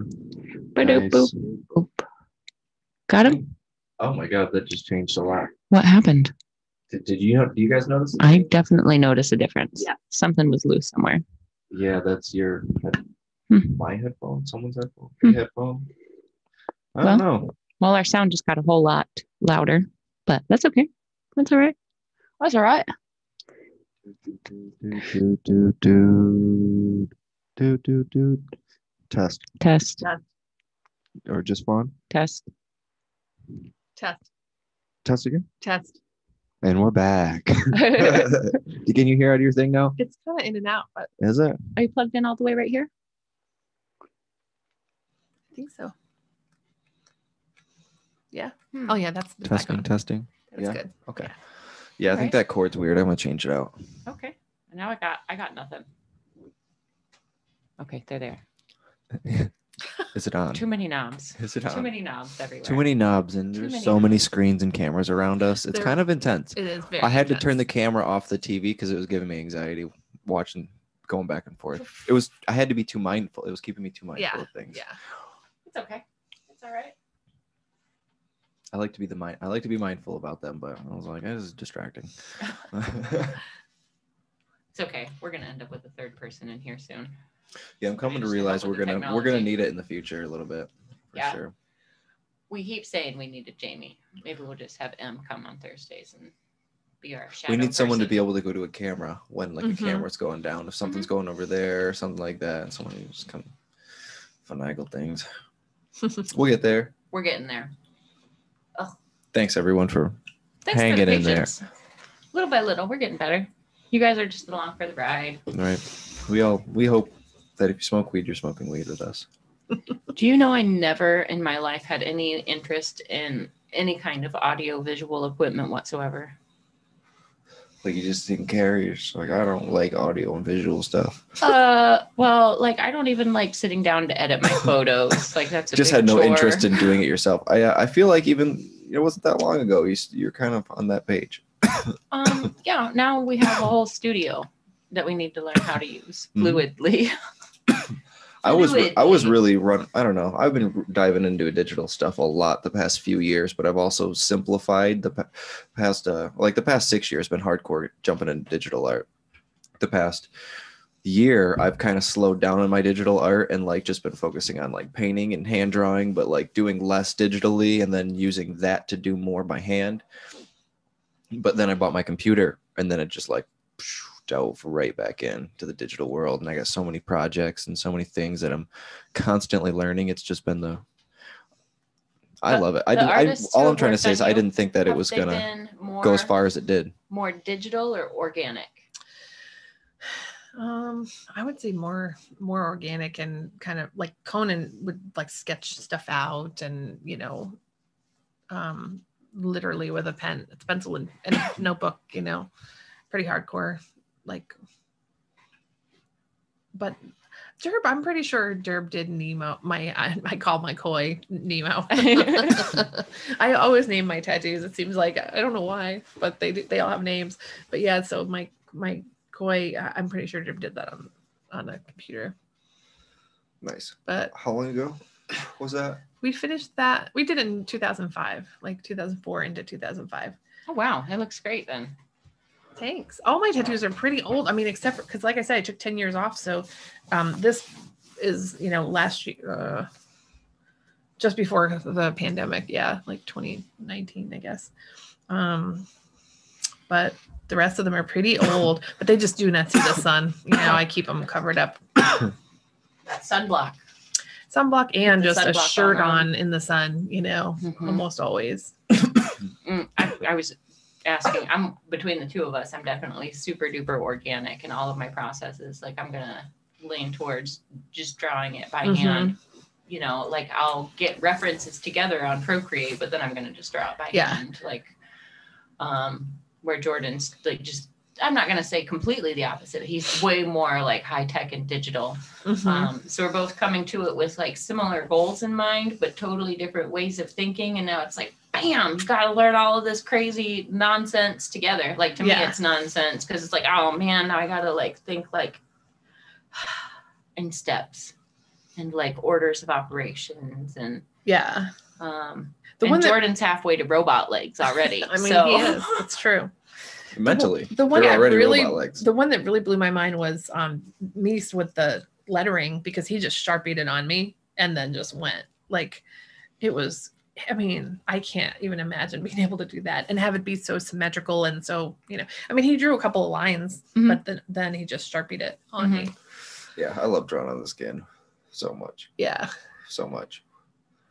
I think one of the things that makes lettering nice is when you can just like, I always feel like nice lettering should look like music. It should have a rhythm, and it should have a rise and a fall, and it should have like an end, and like it should have a start and a stop and like a rhythm in between. And your eye should, like, if it's intended to, it should loop back around to the beginning, or it's just like that rhythm, and he achieves it effortlessly. And to like go, and I like the way like when he does like large pieces, and it'll go from like script to block to script to block to script. So he's creating rhythms horizontally, but just like in the letters he chooses and the way he uses them is like building blocks. He's creating all of these other rhythms vertically, and then like your eye will follow around his work like a figure 8 every time, whether it's one word or whether it's a whole phrase. Like if you just, you can always read it clearly, but when you take a step back, it's like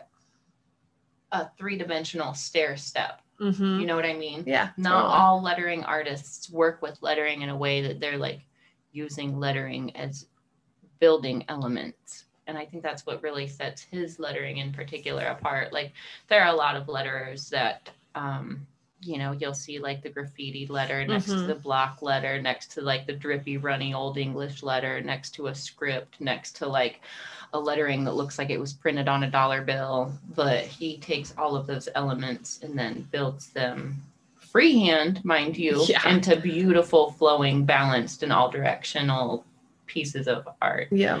It's not just whatever it says. It's like a whole picture built out of those words. Yeah. Just the way the girl is negative space, and then the power is like really bold, and it's like, oh my God. So Some of the best graphic designers in the world can't do that with typography. Right. Like he's special. He's really gifted and special for what he does. For sure. But now I'm ready to, I got my word tattoo and my black and gray, and now I'm ready to get back to pretty pictures and colors, lots of colors. I'm so excited. All the colors. Fawn, you're gonna kill it. I know, I like playing with colors. Yes. I got a lot of crazy stuff I haven't even shared because it's so like close to finished, but not finished enough. So what did you approach Fawn with? What were the words, the key words for the Jotform? I've had the experience of reaching out to an artist and describing my like vision and just hearing crickets. And I hate that. That's the worst. Right. And you don't know, like, are they just, they love my idea, but they're really busy. They hate my idea and they wouldn't want to do it even if they weren't busy, or something in between.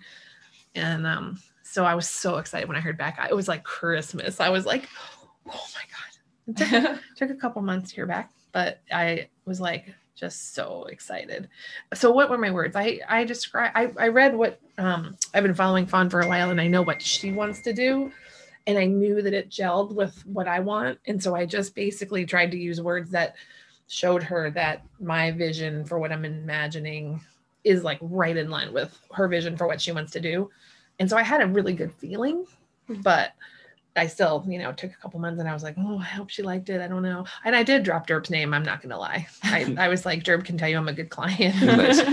Nice. I mean, it helps sometimes. It does. I mean, it does. Sometimes some things just to set you apart a little bit can help. If nothing Unfortunately, else, we just sometimes there's a lot of people. Yeah. So things to set you apart, projects that have just that little extra something. Artists that might be like to each other though, so it is kind of nice to be like, I've been worked on by so and so who right? They're gonna be like, hey, this person cool, right? Like if sometimes that'll if someone drops be like, Fawn's name awesome. or something like that, if someone drops an artist's name to me, I'd probably say something to them and probably ask them a little bit about them. Maybe as the day of, maybe it was when I got the request. Right. And it definitely wasn't doing it as like, oh, I have a tattoo from Derb. Like, it wasn't like that at all. It was just more like Derb can tell you what kind of client I am. Like, because I know, Derb and I worked really well together, and he knows I'm cool and, good to work with. And so, yeah, I just figured it couldn't hurt. No, when I hit Guy up about working on me, I was like, I've been worked on by such and such and such and such and such and such. And when he replied with, I'm familiar with your collection,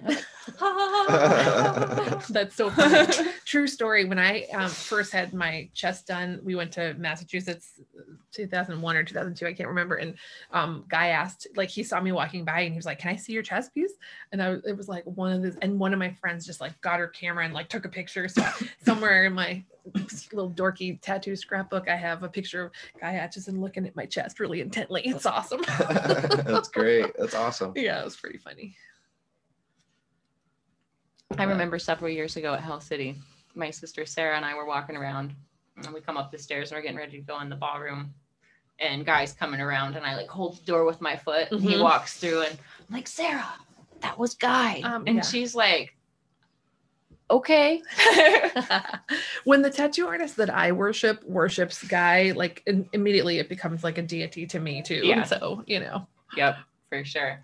It's funny how the world works, where like there was a time where I was like excited to just like be in the same presence and hold the door for him, and then to have the privilege to have wear his work. Not only Guy, but other artists as well that I look up to in the same degree. Like I remember when Derb introduced me to Russ, we were up in Detroit, and Derb was kind of just sitting like a sissy while he was getting his upper arm by his armpit tattooed. I was like, you want some Bactine, buddy? He was like, yes.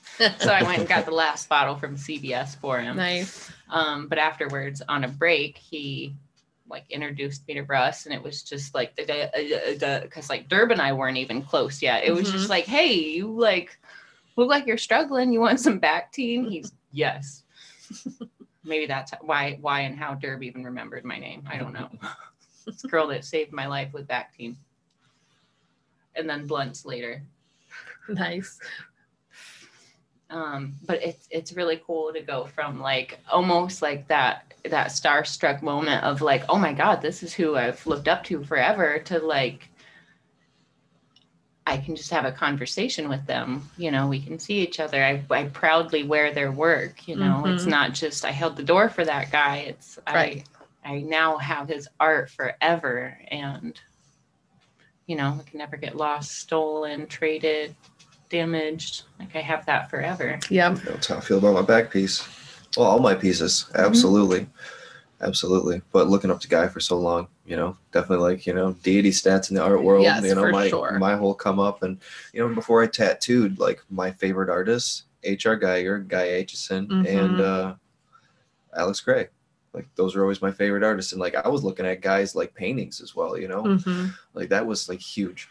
Was just looking at like bioorganic paintings. I wasn't looking up tattoos a ton. I was looking up bioorganic shit that was not that. just wasn't really introduced to the bioorganic world. Mm-hmm. But still, it wasn't even like the bioorganic paintings I'm seeing now from him. Like I was seeing totally different stuff back then.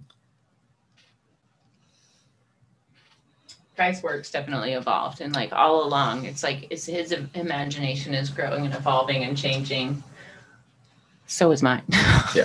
Like Right. my daydreams are evolving and getting more elaborate and more is being pulled from that other realm that we always talk about. Mm-hmm.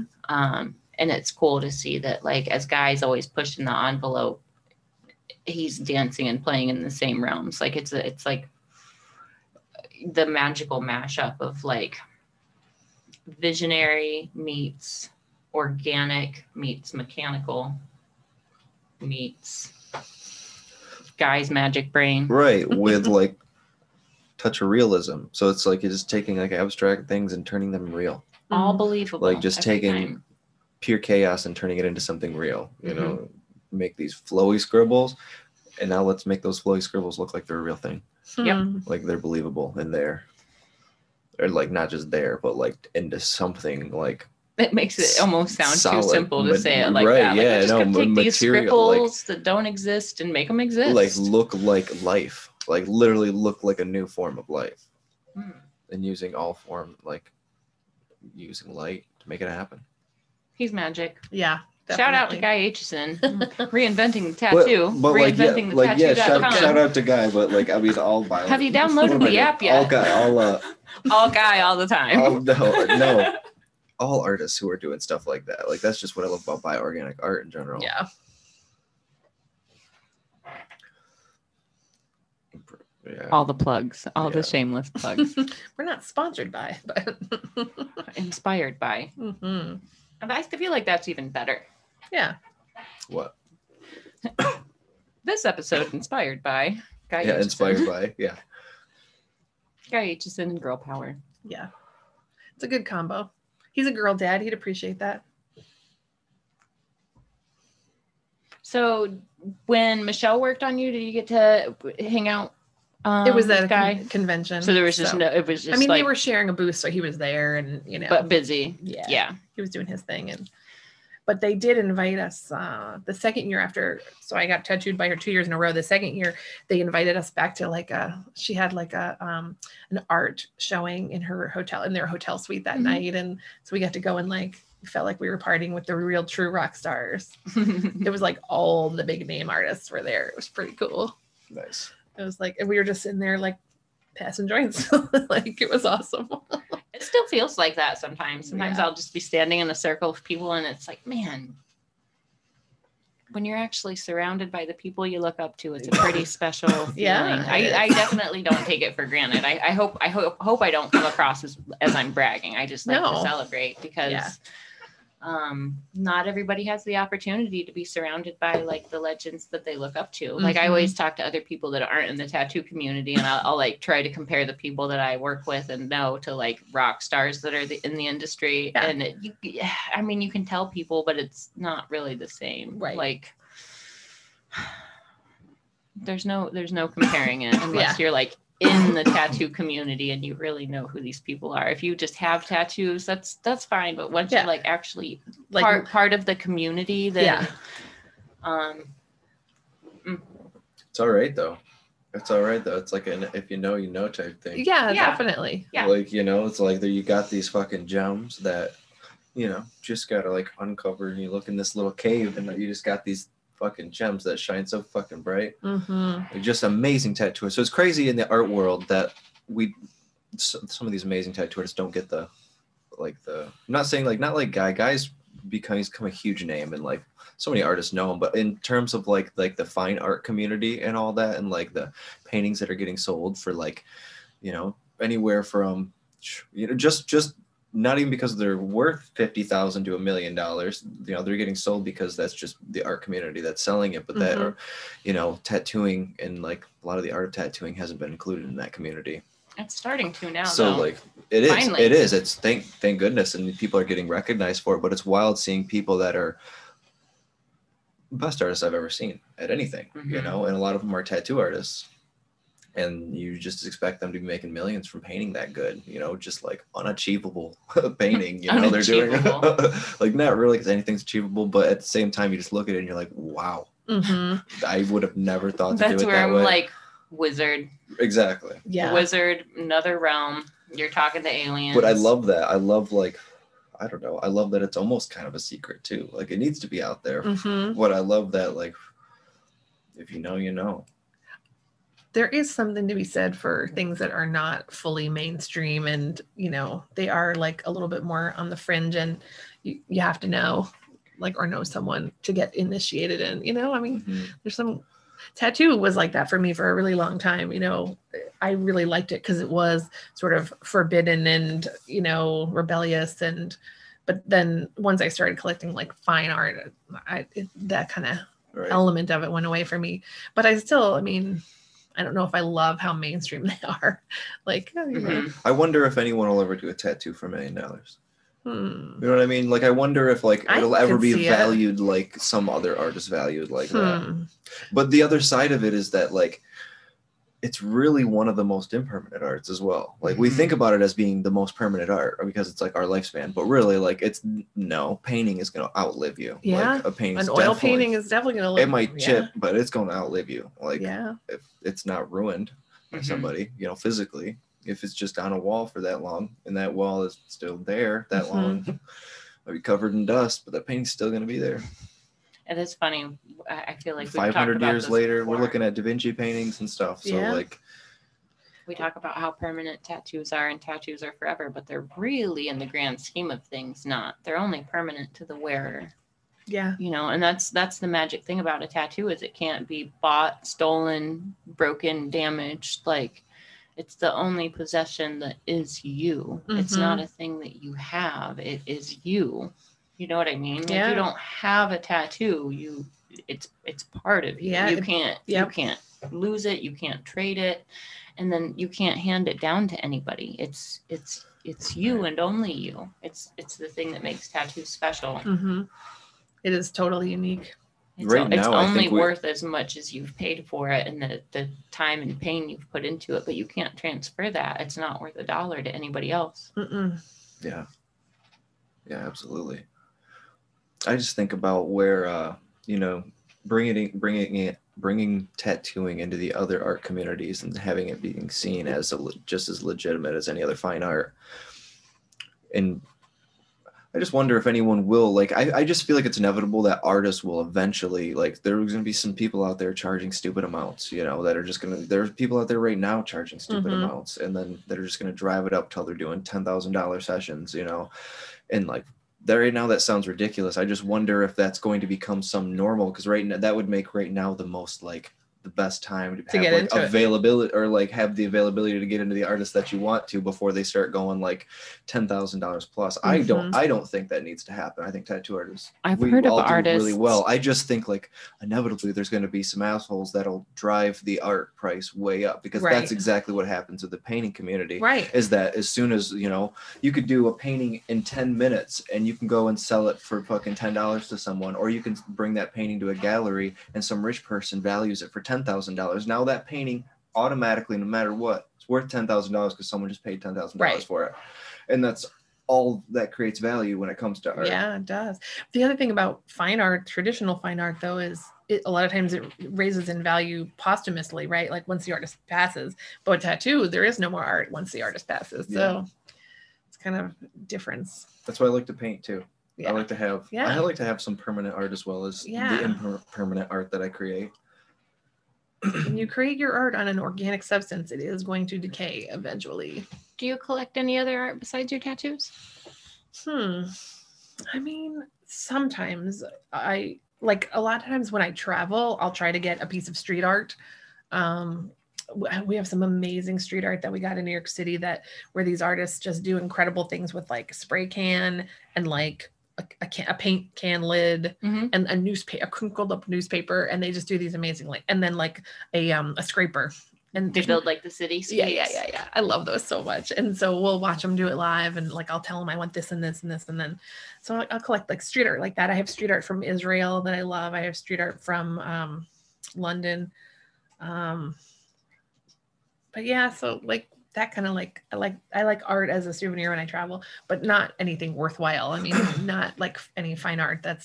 I bought a painting once, God, on a honeymoon in Maui in like 95 by Christian Reese Lawson. Do you know that name at all? So I'm gonna bring his book. It's kind of cheesy. It's very 90s, but it's like if you can picture like the tropical underwater scene where you see waves and dolphins jumping out of the water and sunsets, but then under the water you see the coral reef and all the fish and turtles and everything. And it's kind of a little cheesy and kitschy, but I do still love it. And I could see I just started a Kraken torso piece. Did you really? That is kind of like that same way where you can see like the line of the water splashing and the waves. Oh, I think I'm inspired by those 90s. There's a lot. There's a lot of color scenes. And there's a lot of life and there's a lot of vibrancy. Anyway, I did buy one of his painting once. It was a goofy move on my first honeymoon. But now I don't know where that painting ended up. I lost it in the divorce. So very sadly, it was not a permanent piece of art for me. But it was awesome. Nice. Yeah, I need to start collecting original art. That's for sure. I'm really I'd like excited to have about my walls full of paintings right now, my mostly original print. art growing between my glass collection. I've been collecting glass for several years now. I'm pretty proud of that collection, but like that's inspiration because like I'll look into like the glass marbles and I'll look into like these knobs that are on these functional pieces that I have, and they're like tiny little galaxies. Oh yeah. You know, and the kind of art that I collect, like the kind of glass art that I collect, if you were to like look at these like Fumicello little vortex marbles and then stare at like an Alex Gray painting, it's like, oh, it's the same universe. Yeah. Only tiny. So I get like so excited and like inspired to create new like realms based on these little things that other artists have made, you know? Yeah. There's something so magic about glass art and the patience it takes to achieve the art that is within my taste. But I feel like it just makes my tattoos so much more like unbelievable, but at the same time, like you couldn't understand how a realm made out of like gas swirling together with weird shapes. You wouldn't understand how that would work if you couldn't just like pick it up and like look at it from all angles. And like, you know, you couldn't draw that freehand if you hadn't stared into it. You know, it's kind of like when Jordan plays in VR. It's like, again, I'm the analog version of what Jordan's playing, and where you build like these big things from the inside out. I look from the outside in. Nice. It's cool. Two different perspectives. Yeah. Yeah. But I love, like right now while I'm slowing down on my own tattoo collecting, I really like contributing to the artists the same way. Like, yeah, I just feel compelled. Like my clients are incredibly good to me. So I feel like any chance I have to like, basically the faster I can get the money out of my hand and into the hand of another artist, the more sense the universe makes to me. Does that make sense? Yeah. I feel that. Like, oh, I have this money that there should be in somebody else's hand besides mine. Art. Yeah. Yeah. Like I said, I want to start collecting. I think it's a great thing. I think it's good to support artists, but I need to start selling my pieces. I think I've sold like one or two original paintings that I've ever made. I just like holding on to them. I've given a lot away. I have given a lot away. I am way more likely to give my art away than some sell have been it. destroyed. Some have been destroyed. Oh. But I also like, I don't know. I like building the collection until I have too much. And once I have too much, then it's like time to sell. I have a lot of pieces that I think I want to go and get. There are two in particular that I should have already had made, but I want to start doing like all of the new original work that I make. I want to do runs of like 5 and either do them on a giclée print or print them on aluminum. So it will be like 5 and only 5, and that's it. And then I can go in and retouch them, make them original that way. That's a great idea.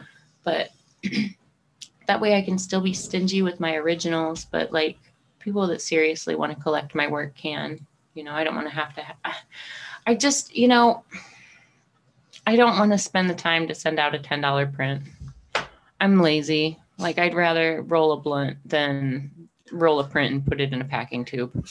If I can just be honest, like I'd really rather sell like to have to do dozens and dozens and dozens of $10, you know, $20 prints for but they'd be like nice, ready to hang, like replicas that, like in some cases, like if I took like some of my really glowy paintings and printed those on aluminum and then put like a light that was mounted above them, like a, you know, like the little, like the painting lights, like if it came like that already illuminated, I feel like that would probably be cooler than the original painting.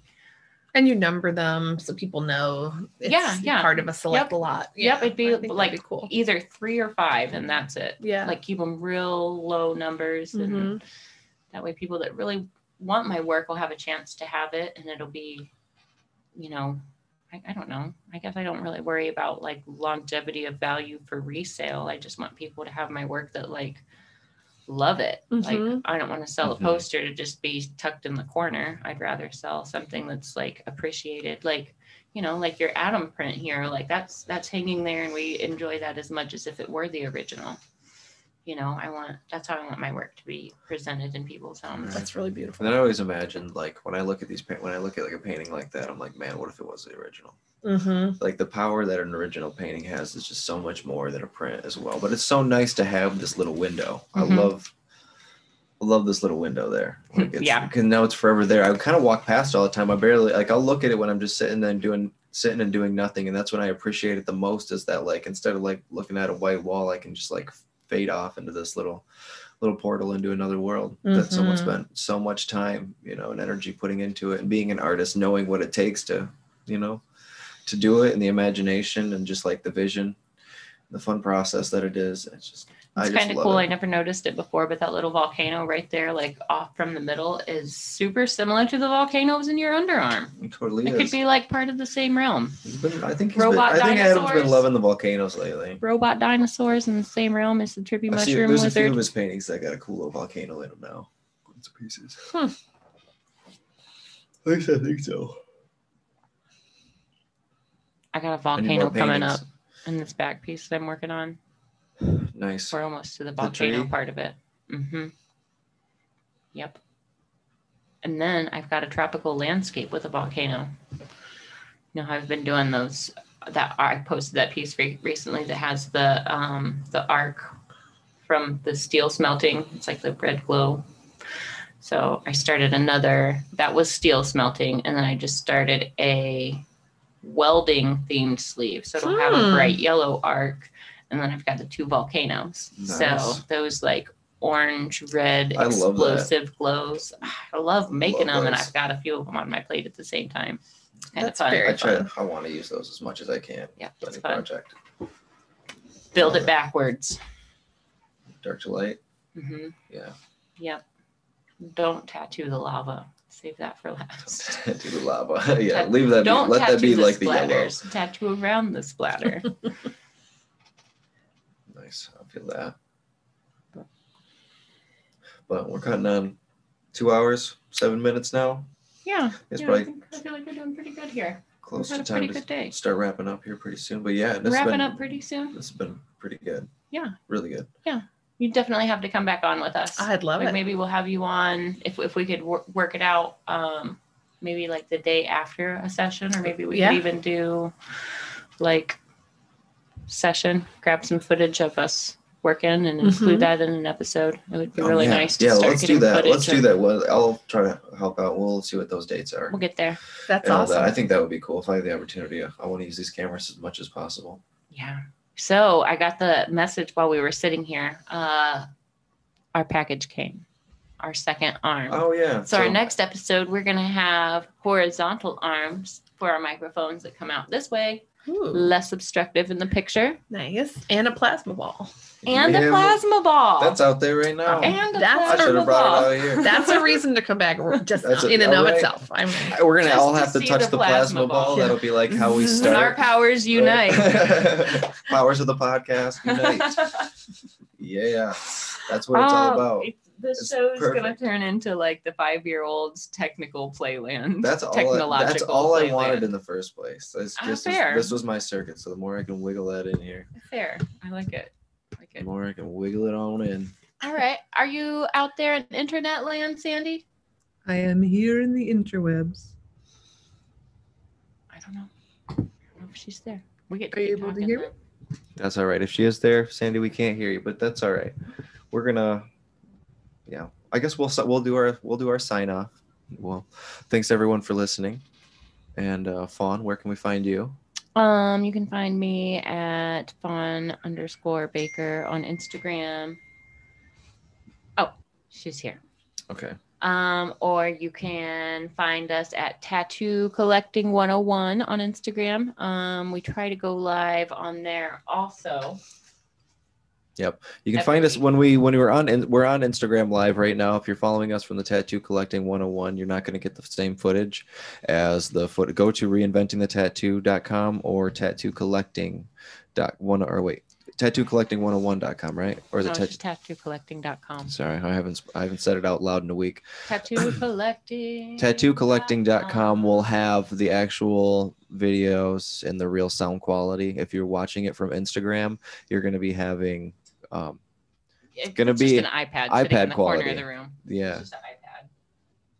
But it's all right. Yeah. We're getting there. I just like to include Thanks for joining us, guys. And thank you again, Laura. Thank you for having me. Here. This was so fun. This was awesome. Yeah. I had a lot of fun talking to you. Cool. Definitely. Check her out, the Tattoo Doula. Yeah. Or the Tattoo or just Tattoo Doula. At Tattoo Doula on Instagram. Yeah. Awesome. And where can we find you, Jordan? You can find me at Jordan Rookus Tattoo on Instagram. You can check my portfolio out there. Tattoo artist, all that. If you've been listening, you already know that. If you've made it this far. All right. Sandy's back. Yep. And if you want to book with me, JordanRookusTattoo.com. All the .coms. Hey, Sandy. Hey, I'm not sure. Tell us what's coming up over the next few days. Can you guys hear me now? Maybe.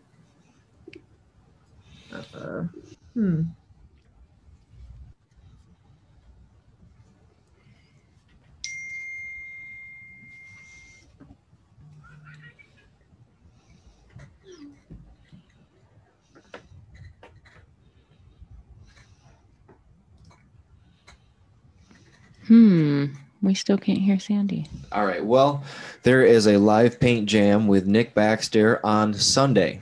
This Sunday at 9 p.m.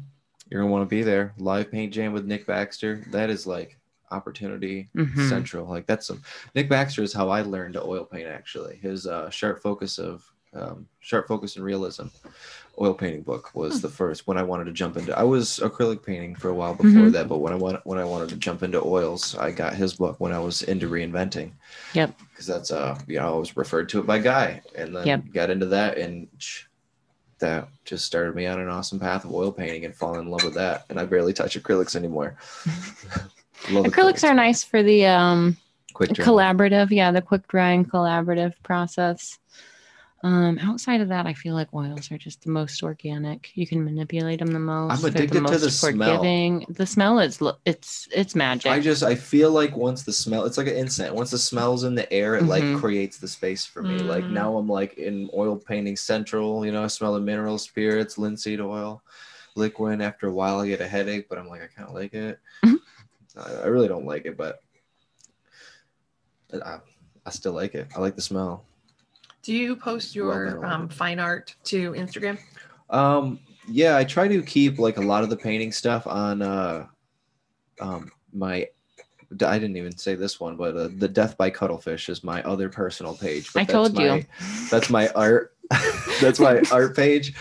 That's not tattoo related. Yep. So Death by Cuttlefish. Death_by_Cuttlefish. Cuttlefash. Cuttlefash. I don't know what accent that is, but I'll take it. All right. Yep. Check out paintings there, but also on my Instagram, my Jordan Rookus Tattoo. I do post a lot of them on there. It's just a lot more sporadic. Nice. Okay. Well, thanks, we're guys. signed off. Sandy, if you're there, continue to do your thing. Go through all the cameras. We'll see you next week. Bye, Laura. Bye.